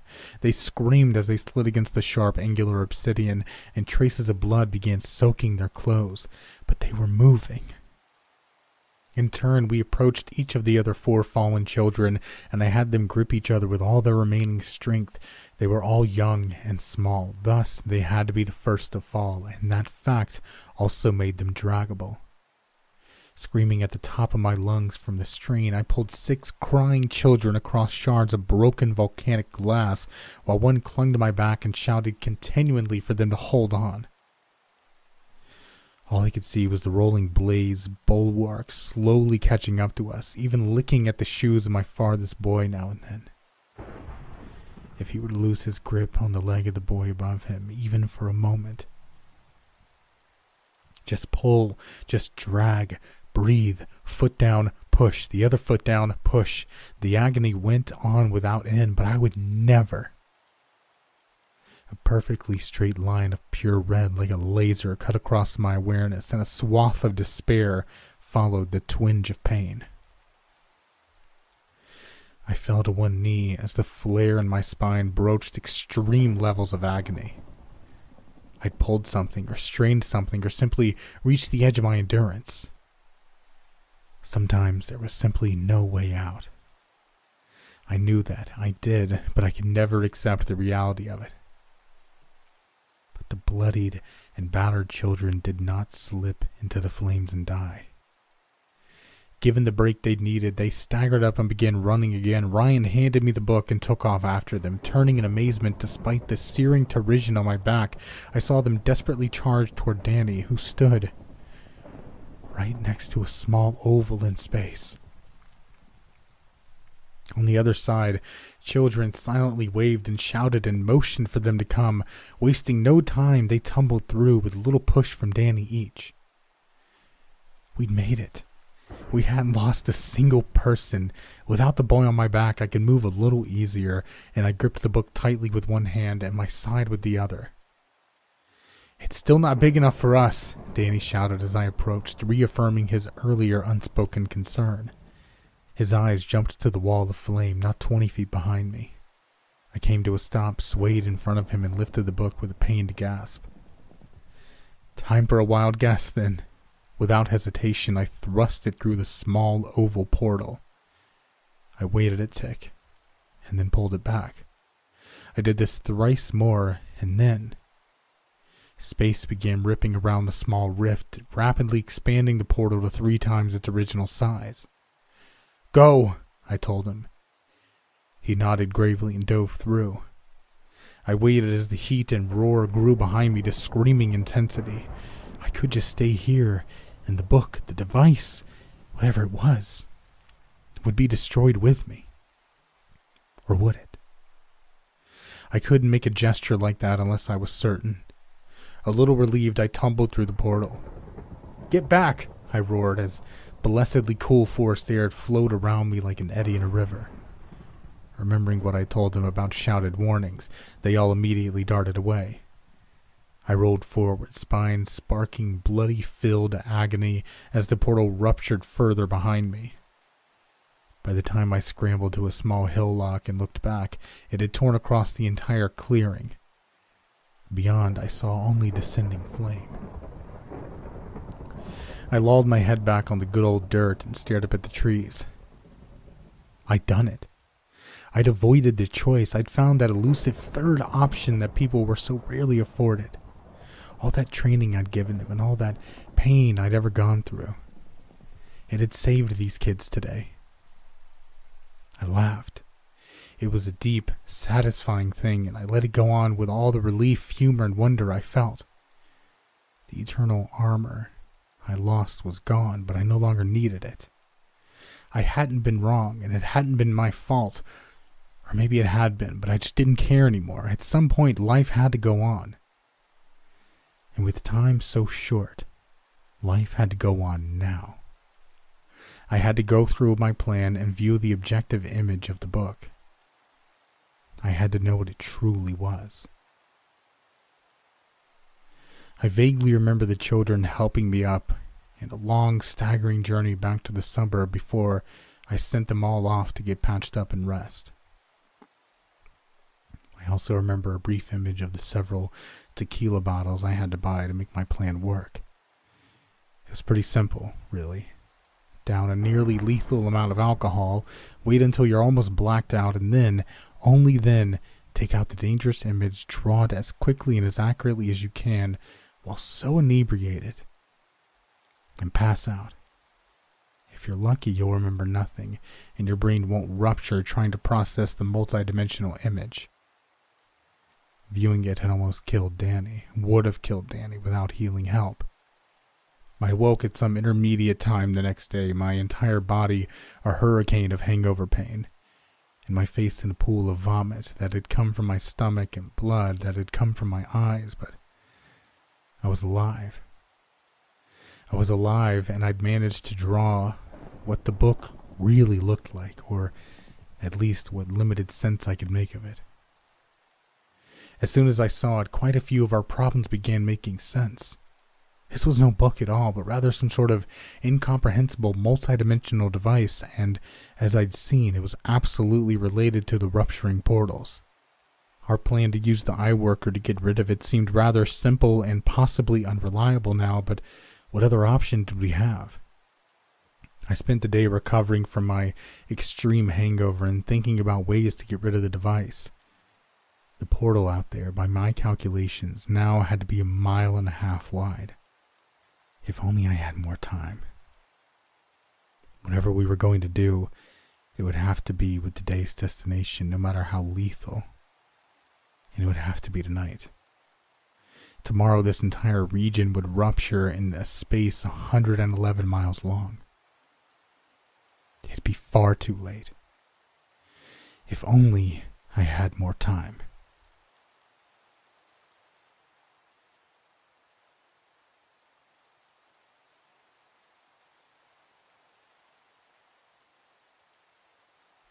About that time, I told myself. All around me the house creaked against the mighty mercurial winds. Windows rattled, making the radiating orange from the street lamps outside dance, and I feared the glass might soon shatter. Get up. Shakily, I slid my hands down against the dusty floorboards and pushed. Gripping the wall and fighting dizziness, I managed to stand on my one good foot. Closing my eyes for a moment, I did an assessment. Sliced up bandaged foot, badly sprained wrist, fiery pain knotted in my spine, body-wide muscular exhaustion from 8 or 9 miles of running, carrying, and dragging the day before, and general deep malaise from a near-lethal hangover. What did I have? One good foot, one good hand, a laptop, a backtop. What did I have? One good foot, one good hand, a laptop, a backpack of assorted gear, a spare shoe with an unknown but valuable type of special dirt on it, an objective and lethal image of a dangerous multidimensional device, a drunkenly drawn but safe to view approximation of said image, and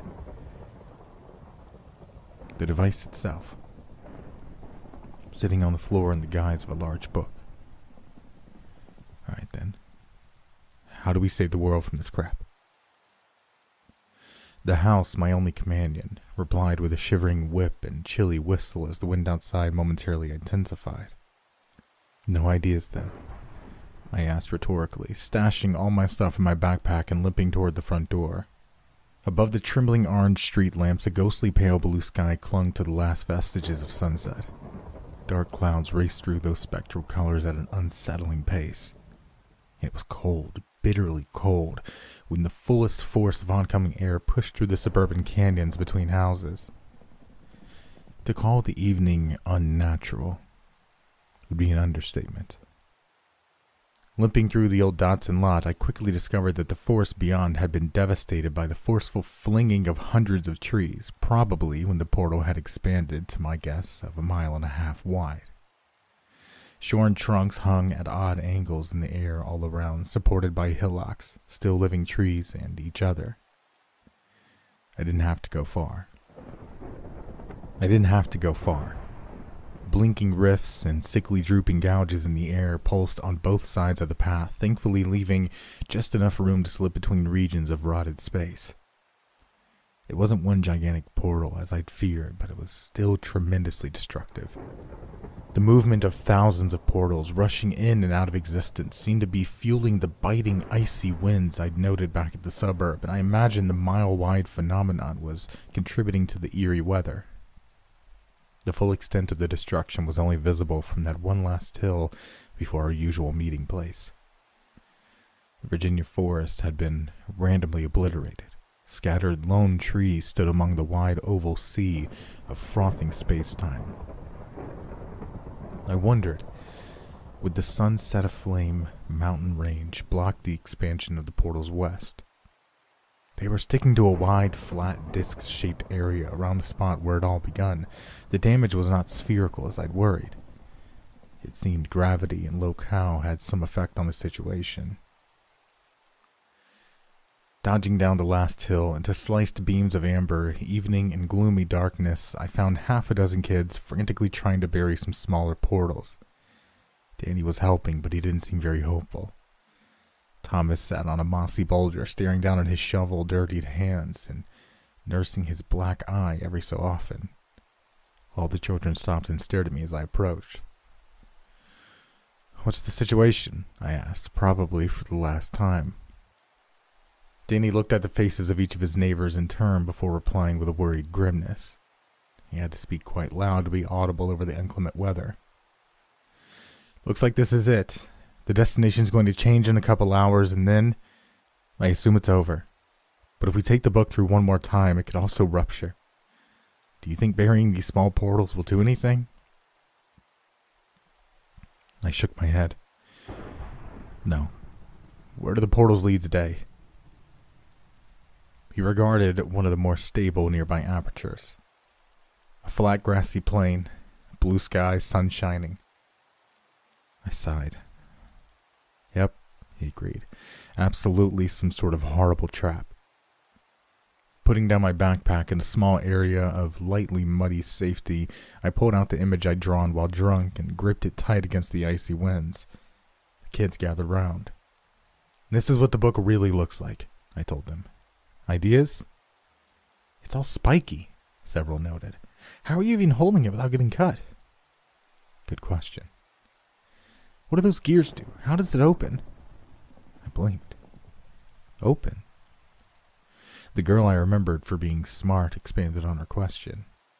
"You open the pages to read people's stories, don't you? What are you really doing when you think you're opening a book?" After handing her the paper with the drawing on it, I slid the tome out of my backpack and stared at it, trying to look past the illusion. Honestly, I have no idea. I narrowed my eyes. "Kids, can you tell me what you don't see in that drawing?" They traded answers for a time until Danny spoke the answer with such direct realization that the others all knew it had to be true. "It doesn't look evil," he breathed. "I'm not scared of it. It's just a weird machine." I nodded. "That's what I'm thinking too. It's got serrated, almost saw-like pointy sections, but I don't think they're intended to be scary. It's a machine, so somebody built it, and no matter who you are, you build weapons with a certain visual awe and strength. No, somebody went through a ton of trouble to make sure that it looked like and operated like a book. I picked it up without knowing what it was in the slightest, and I was able to operate it and read from it. Something about my conversation with the information trading entity struck me. The game had been to ask the right questions, and I had asked, how do I neutralize the threat this book poses? The entity hadn't even given an answer for that one, and I'd seen it as an ominous sign. But what if the book posed no threat at all? What if this was why it hadn't been able to answer that specific question? I'd been mistaken in applying human emotions and connotation to its words. What if taking the book through the portal damaged and enlarged them only because it was some sort of gigantic multi-dimensional manifold machine? If the portals were a sort of fragile tunnel, then dragging this metaphorically large and spiky object through them would only naturally cause havoc. And that, right there, might have been the reason the entity thought it beneficial for me to understand more about the device. It had been able to connect to an active portal from its pocket dimension. Was that ability an integral part of its existence? Perhaps the damage we were causing to portal space had something to do with its motives. I never opened the book here, I realized aloud, shivering against the sudden realization. And the wind. I assumed from the start that it was extremely dangerous. I assumed opening it here would be the end of us all. I looked over at Thomas, who still sat on the rock. He gazed back at me with a slight wonder, realizing that I was thinking about our conversation about his sister and how she and I shared a certain kind of paranoia. We'd both seen enemies where none existed.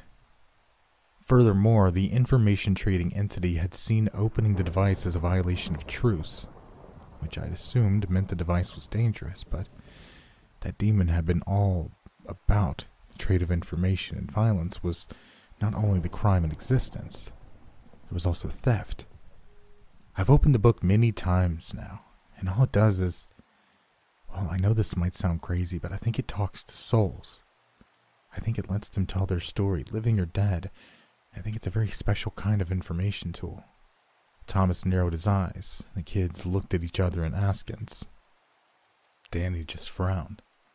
How does that help us? I assumed this book had something to do with the portals, but the portals were around for weeks before I came along and found it lying there on that dead world. I glanced up at the violently beautiful sun as the last sliver of sunset began disappearing behind the distant undamaged tree line. A vast region of rippling portals lay between myself and that line, hinting at what might happen to Earth if this situation was allowed to continue. In fact, do any of you know the first day someone found it? What changed then? Even the slightest detail could be of major importance. The kids unanimously shook their heads. I shivered again. There has to be another force at work, one we haven't even considered before. Favoring my one good hand, I lifted the book. We might be able to use this to understand what's happening before it's too late, but I can't guarantee anything. It still might destroy the world. The choice is up to you kids. What other option do we have? Danny asked. Thomas spoke up, his jaw trembling. I could use the eye worker like we planned and get rid of it. I shook my head. No. It's not your choice to make, he replied, his voice shaky. We can vote on it. I waited with a grim expression as several children voted for Thomas to use the eye worker. Some rationalized their decision by believing in the inviting facade they could all see through the portals. I couldn't be sure myself. Was I simply too paranoid to ever trust a good thing when I saw it? After all the bad luck and the pains we'd gone through, here was the perfect destination to get rid of the strange device once and for all. We had no way of knowing, so it all hinged on how each individual thought of life. Was reality a cold, vicious place full of sadistic irony? Or was it the kind of balanced existence that might just throw the human race a bone once in a while? We'd seen so many nightmare realities full of suffering, devoid of humanity. Were those simply the worst of the lot, or had they been representative of the norm. The destinations had all been wonderful and calm before I had arrived, or so the children told me. As they finished up voting, I froze. Was it me? These were innocents for the most part. They'd been pilfering old books and interesting toys from other realities, but I'd come along bringing all my self-torture, doubt, pain, and paranoia. The destinations couldn't possibly have been twisted darker because of that, could they? And I'd found peace once more, a real peace and inner calm after saving all those kids. Did that mean today's destination, an open and sunny field, might actually be positive and welcoming? Although I stood in place physically, internally I reeled. It was the ultimate conundrum, trust and risk having everything shattered, or distrust and fulfill your own prophecy. That's it then, Danny counted. I suddenly focused on his face, one caught somewhere between boy and man. What'd you decide? I asked, still frozen. Open it. I breathed a sigh of relief and found myself able to move again. More information. That would solve this dilemma. But what if we still had to send Thomas off into that world? What if this didn't tell us enough? I'll read it aloud so we can all hear. I gulped, threw off my fears, and opened it for the last time, vaguely aware of an obscure subconscious level that I was actually working some sort of mechanism instead of turning pages. This time, for the first time, I opened it to the front and said aloud with no idea whether it would work. Tell me about the force keeping the portals open. Being born was a rather... too far back. I flipped forward. It's an odd thing being alive. I wasn't sure when it started, only that it was happening. What's the difference between being a series of electrical currents and a sentient series of electrical currents? One piece of sensory information at a time, I began constructing an understanding of my existence. A larger thing like me was always floating around nearby, shoving materials and energy toward me at specific intervals. I found this highly annoying until I began to realize that I needed it to continue, currenting, or whatever it was that I was doing to be me.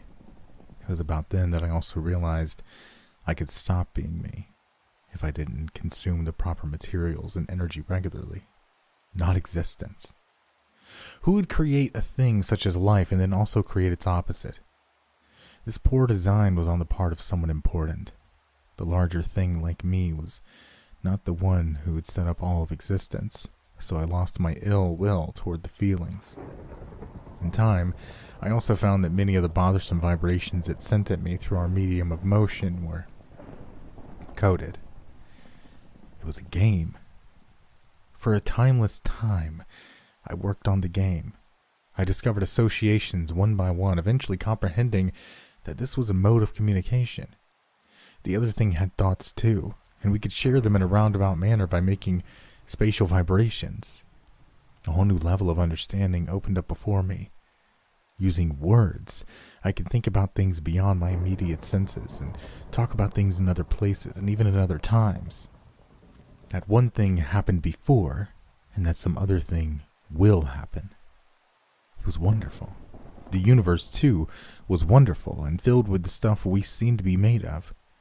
Very hot beacons pumped out light practically everywhere, and I happily took it in as I grew larger. Eventually, I became aware of the other, bigger thing near me had created me and several others that were my siblings. There were a lot of things like us, and the smaller things they'd created, and we all moved in a very large swarm between distant clusters of light beacons. Not too far into my life, we came to a huge rock and touched down. It was here that I was given a more solid form by the thing that had created me. It was fun to move around like that, touching things and feeling things, but it seemed we were there to stay. The other things had once been physical beings, I was told, and we could find refuge in that form as the light beacons went out. And they were going out. One winking and vanishing dot at a time, darkness began blotting out the sky. Some ancient physical-bodied culture had built tiny machines that flew around, ate stuff, and constructed more of themselves with the intent of controlling mass and energy and putting the building blocks of the universe to efficient use. The creators were gone by that time, but the machines remained. They ate the planets, nebulae, and other assorted celestial objects quite easily. Then approximately 16 quadrillion of them would hover near a star, and their combined gravity would siphon off the stellar gases. Those gases would then travel out into space, cooling until they could be used to construct more of those little machines. We would not be around when they came to our rock, though. Even encumbered in physical bodies, we could make tunnels to other places, places where the hungry little machines could not go. I didn't think any of this was odd. I was new. What did I know? But I did miss that small shred of safe and warm time being cared for by my creator thing. She was with me when we went through the portals and moved to another gigantic bubble space that others called the universe. The universe was free of eating machines, but we found the new horrors awaited us. The new reality seemed safe enough at first until some of the things with our physical swarm started to behave oddly. Most had taken up farming and building structures for us to live in, but some talked of security and then violence. By the time we realized that one of our rock's moons was not moon at all, and influencing the minds of some of our kind, it was too late, and we were forced to open the portals and flee the slaughter. I didn't understand much of this at the time. My mother shielded our family from the worst parts. Only half of us got to the next universe. The reality was on fire, all of it, all the time. We could see the spark of sapience in the flames, and we could protect ourselves from it as a group for a time, but it was on to the next with a small handful of losses. I remember that one vividly. I was a little more comfortable in my body then and starting to forget my time as a creature of light. It made it all the more jarring when that horrific fungus began growing out of many of those around me and eating them from the inside out. Where the mental machines had eaten rock and gas, these extremely tiny biological machines feasted on living matter and grew rapidly. They would have been no threat at all if not for our bodies. The realities became a blur after that. My mother stuck by my side through them all, protecting me as our swarm dwindled in size with each new nightmare. Our family lost members one by one to hunger, death, and war. Eventually, we were forced to use a portal sooner than the others, and we became forever split from them. It was just me and her. And then, it was just me. For a very long time.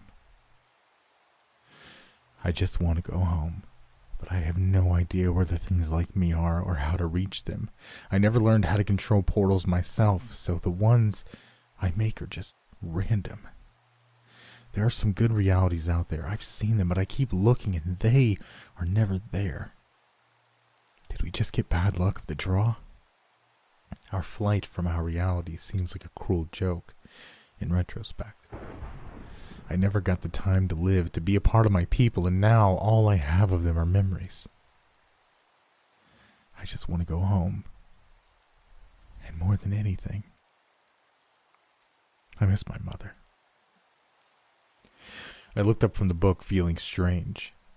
Was there no intentional threat here at all? It made so much sense. Some sort of energy entity was hanging around here and trying to go home, and I'd stumbled in, brought back a multidimensional device, and then screwed it all up. Darkness had fallen completely while I'd been reading, and the kids now shone flashlights around the vast, bubbling clearing.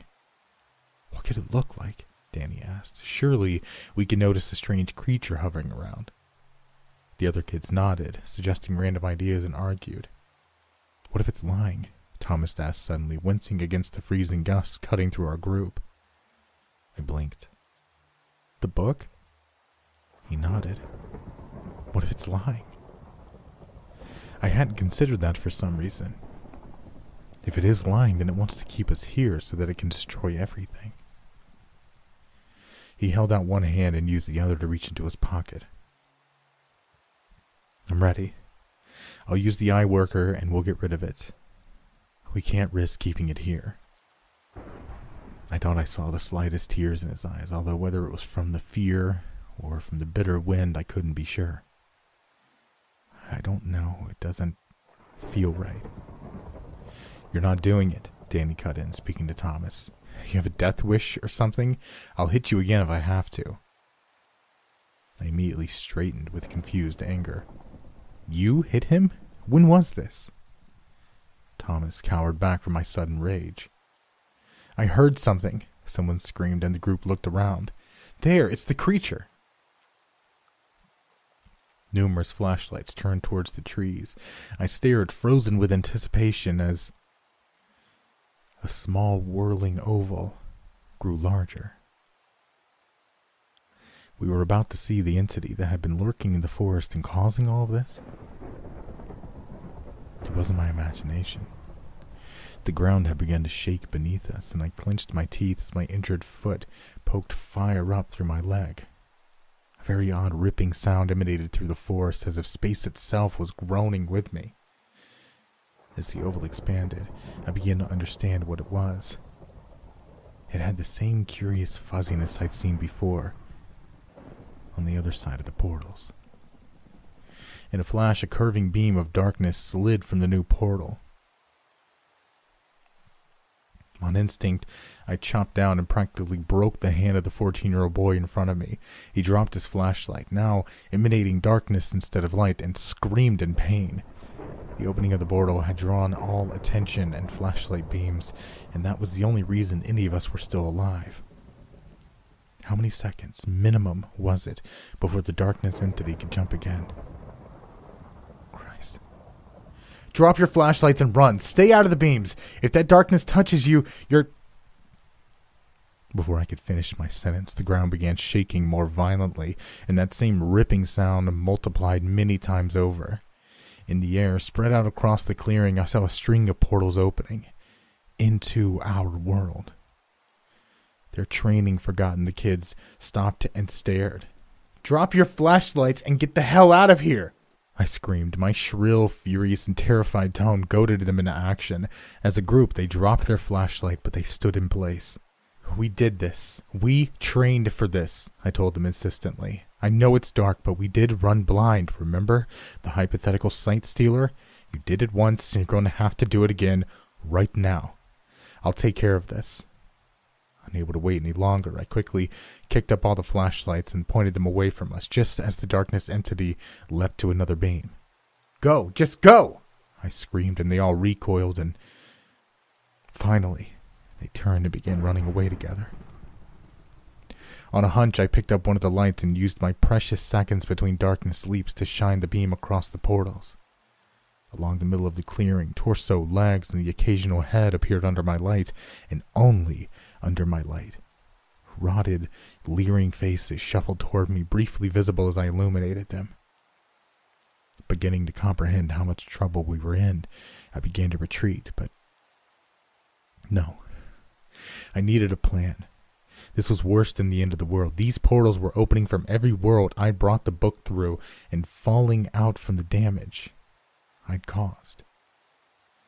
The threats of those places knew about me, knew about us, and they were going to come through and harm my kids.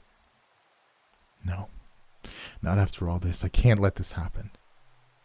The darkness entity jumped to another flashlight beam. I looked up. Fueled by portal winds, the sky was excessively tumultuous and cloudy. Night had just fallen, and no stars were out. Thus, the pitch-black run the children would have to make on their own. But it was only a matter of time before a star glinted through the heavens, or a plane flew overhead, or some other disastrous light source presented itself for the darkness entity. And invisible corpse creatures were crossing the clearing toward me, even now. What else? Would the eye work or homogeny sent through men carrying mind-controlled light lances? Was that cleansing wall the fire going to erupt out at a random portal any moment? I grimaced. For the moment, I had 2 apocalypses to deal with, and I'd have to worry about those when the time came. What did I have? Several flashlights, one of which contained a biological disintegrating darkness entity and a multidimensional information device that spoke to souls, and, looking down at my backpack, a shoe with unknown special dirt on it. Quickly grabbing the shoe, I stuck it awkwardly in a jacket pocket. Next, I regarded the flashlights. The proper course of action would be to turn them all off and annihilate the darkness entity, unless... Turning all of them off except the one containing it, and one other, I stuffed the flashlight in various pockets. Holding the 2 forward, one dark and one light, I shined them both ahead, and I leapt back immediately. The invisible corpse creatures had only been a few feet away. Under the swath of my light beam, I saw hundreds, and under the following swath of darkness beam, those hundreds disintegrated with odd spectral screams. Jump. I couldn't afford very many of these before it found a world-ending alternate dimension to jump in. Count. 1, 2, 3, 4... As fast as the darkness beam would disintegrate them, more semi-visible corpses shambled out of the widening portal. How many were there? Billions, I imagined. More began shambling out of a nearby entrance portal as they grew larger. I backed up, increasingly pushed back by the semicircle flow of rotting bodies. Worse, I had to shine my light all around constantly for fear that some of the invisible attackers were coming around from behind. This was a forceful but losing strategy. Okay, retreat to the hill and think. Jump. 54 seconds. Was that the minimum number of seconds? Could not remembering such a small detail actually get us all killed? I hobbled up that large hill, familiar with it even in the darkness. My sprained wrist ached with the weight of the flashlights, and I had to walk extra awkwardly not to spill any flashlights or the shoe from my pockets, so my hurt foot began going numb. My pulled spine, too, began protesting fiercely. I was grimly certain that if I got rid of the darkness entity, I wouldn't be able to outrun the invisible corpses. I had to make a stand somehow or another. Coming across the top of the hill and ducking backward beneath an irregular rift across the path at head height, I was starting to hear voices right behind me. "What the hell is going on down there?" Danny asked, peering over the edge of the hill. Thomas crouched on my other side. All the other children had fled as I'd ordered. "What are you 2 still doing here?" I demanded. "Because I hate going home," Danny countered. "Or maybe we couldn't let you die out there. You're kind of a mess." Thomas gulped and nodded. I nodded, mental gears turning furiously. They'd made their choice, and now it was up to me to protect them. I kept shining the darkness beam along the hill, vaporizing row after row of oncoming corpses, but something in my mind was screaming a warning. I glanced up at the horizon. The Blue Ridge Mountains. We could see the mountain range from here. We'd always been able to. My eyes lit on a single orange speck high upon the horizon. Campfire? Headlights of a car? It didn't matter. 38. 39. Reacting with all the adrenaline of my body could spare, I thrust the darkness-bound flashlight into the irregular rift just above our heads and let it go. My hand came back bruised and battered from the tidal forces within, but that portal was outgoing to that sunny, grassy haven, and the darkness entity would not be able to return. Hopefully it was night and cloudy there too, and the entity would have nowhere to go at all. If not, well, now we couldn't use the portals and escape ourselves either. One apocalypse down. How many more to go? "What'd you do that for?" Danny shouted. Both he and Thomas grabbed flashlights from their pocket and shined them around. A crowd of half-illuminated corpses had made its way most up the hill. "What now?" Thomas said, shaking. Gunfire rang out from somewhere in the forest to our left, and I saw a red light sliding across the treetops. Oh my God, they're really doing it, I realized aloud. The eye worker hegemony had done exactly what I'd feared. I imagined that organized men with guns were approaching from the left, even as we listened, and they were able to see the invisible corpses because of the programming devices they'd brought. They could never defeat the billions of rotting puppets flooding through the portals, but they could certainly present their own threat. Don't let that red light reach your eyes. It'll mind control you. Seriously? Danny asked, starkly terrified. Thomas held his head in his hands. To our right, gigantic columns of flame suddenly tore up into the sky, shooting out in random directions as the portals from the obsidian world fluctuated. Time to go, I ordered quickly, happy that I'd gotten rid of the darkness entity at the right time. The situation was beyond us, though, and I feared all was lost. And what was so special about this fucking shoe I'd been lugging around? Why had the information demon wanted its partner? 2 boys helped me up, and we slogged away together, moving slightly faster than I could have on my own. We no longer moved in darkness, but in fluctuating firelight as the forest acquired cleansing flames and spread them with aplomb. The shifting light illuminated numerous corpses trailing us, but I still kept my flashlight tuned around us just in case. Where were we even going? The suburb was no safe haven, even though that was where I'd always told the children to run. The eye worker battalions would reach it, or the legions of the undead, or the cleansing flames would kill everyone regardless. As we limped away in a grim panic, an unexpected sight caught my eye. Maybe 100 feet away in the forest, illuminated by firelight, several hundred humanoid figures walked at a pace I recognized. Sealed in black, they moved at just about 4 miles an hour. There were 2 tall figures, and 1 small one, a child. I couldn't help but laugh. So there had been survivors on the obsidian world, after all, despite the magnitude of evil humanity had perpetrated upon itself there. How long had they been walking? Did their entire culture now revolve around walking ever east, ever away from the globe-encircling cleansing flames? How many times had they walked the world round?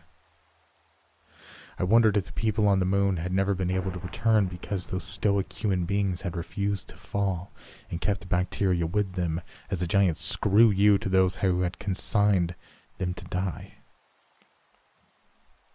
Our Armageddon had been their escape. They looked around in wonder at the forest, even as they continued walking.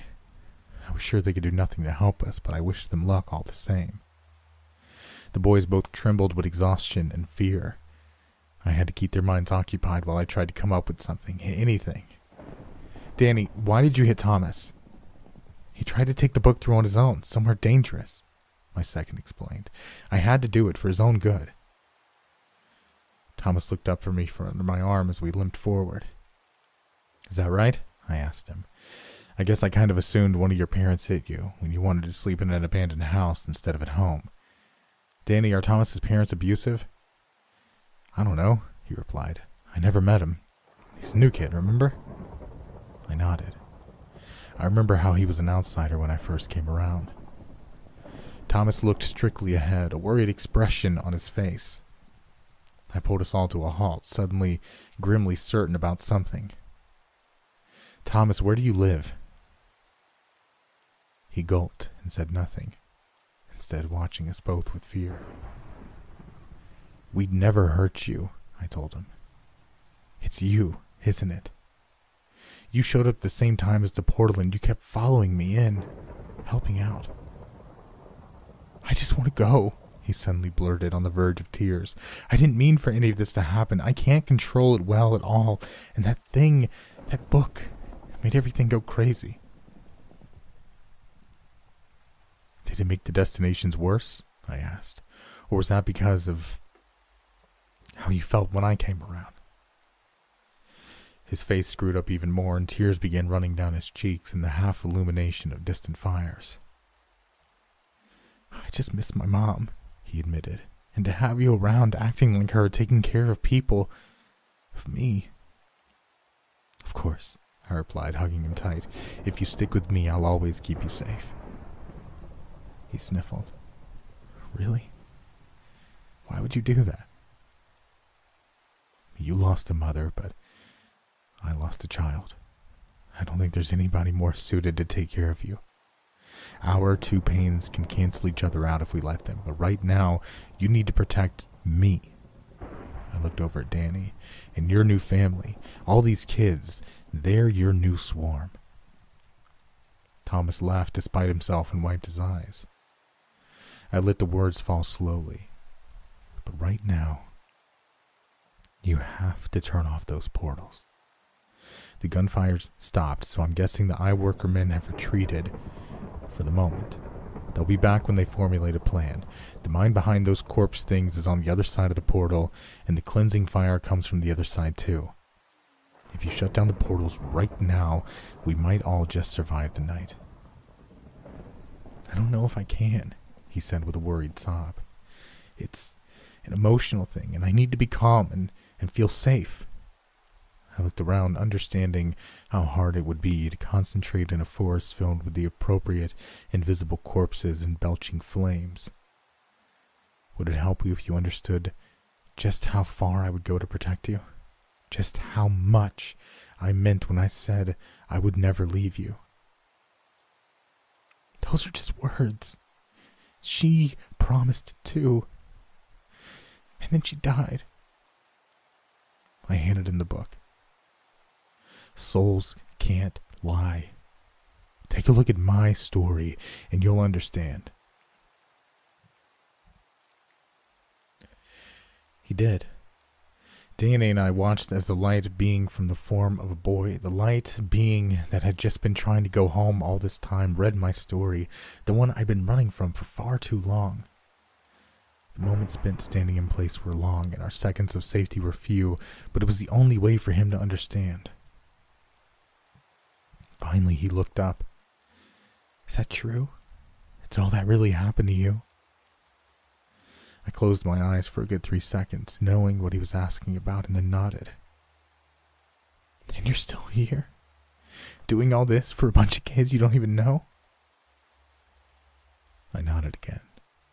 He fell forward into me, the book pressed between us, and I hugged him instinctively. He shook, sobbed, and cried for a good minute, overwhelmed by the fact that he might actually have found a home. Danny edged toward me, his flashlight circling. We're surrounded. We'll be fine, I told him. It's time, Thomas. He nodded against my arm and then closed his eyes. Watching the quick flashes of illuminated, leering corpses as they closed in around us, I held him tighter. If this didn't work, they'd have to tear me apart to get to him. Invisible hands grabbed at my clothes and fell limp. The wind around us stopped. The sounds of hundreds of falling bodies echoed through the forest as the corpses fell in scattered unison.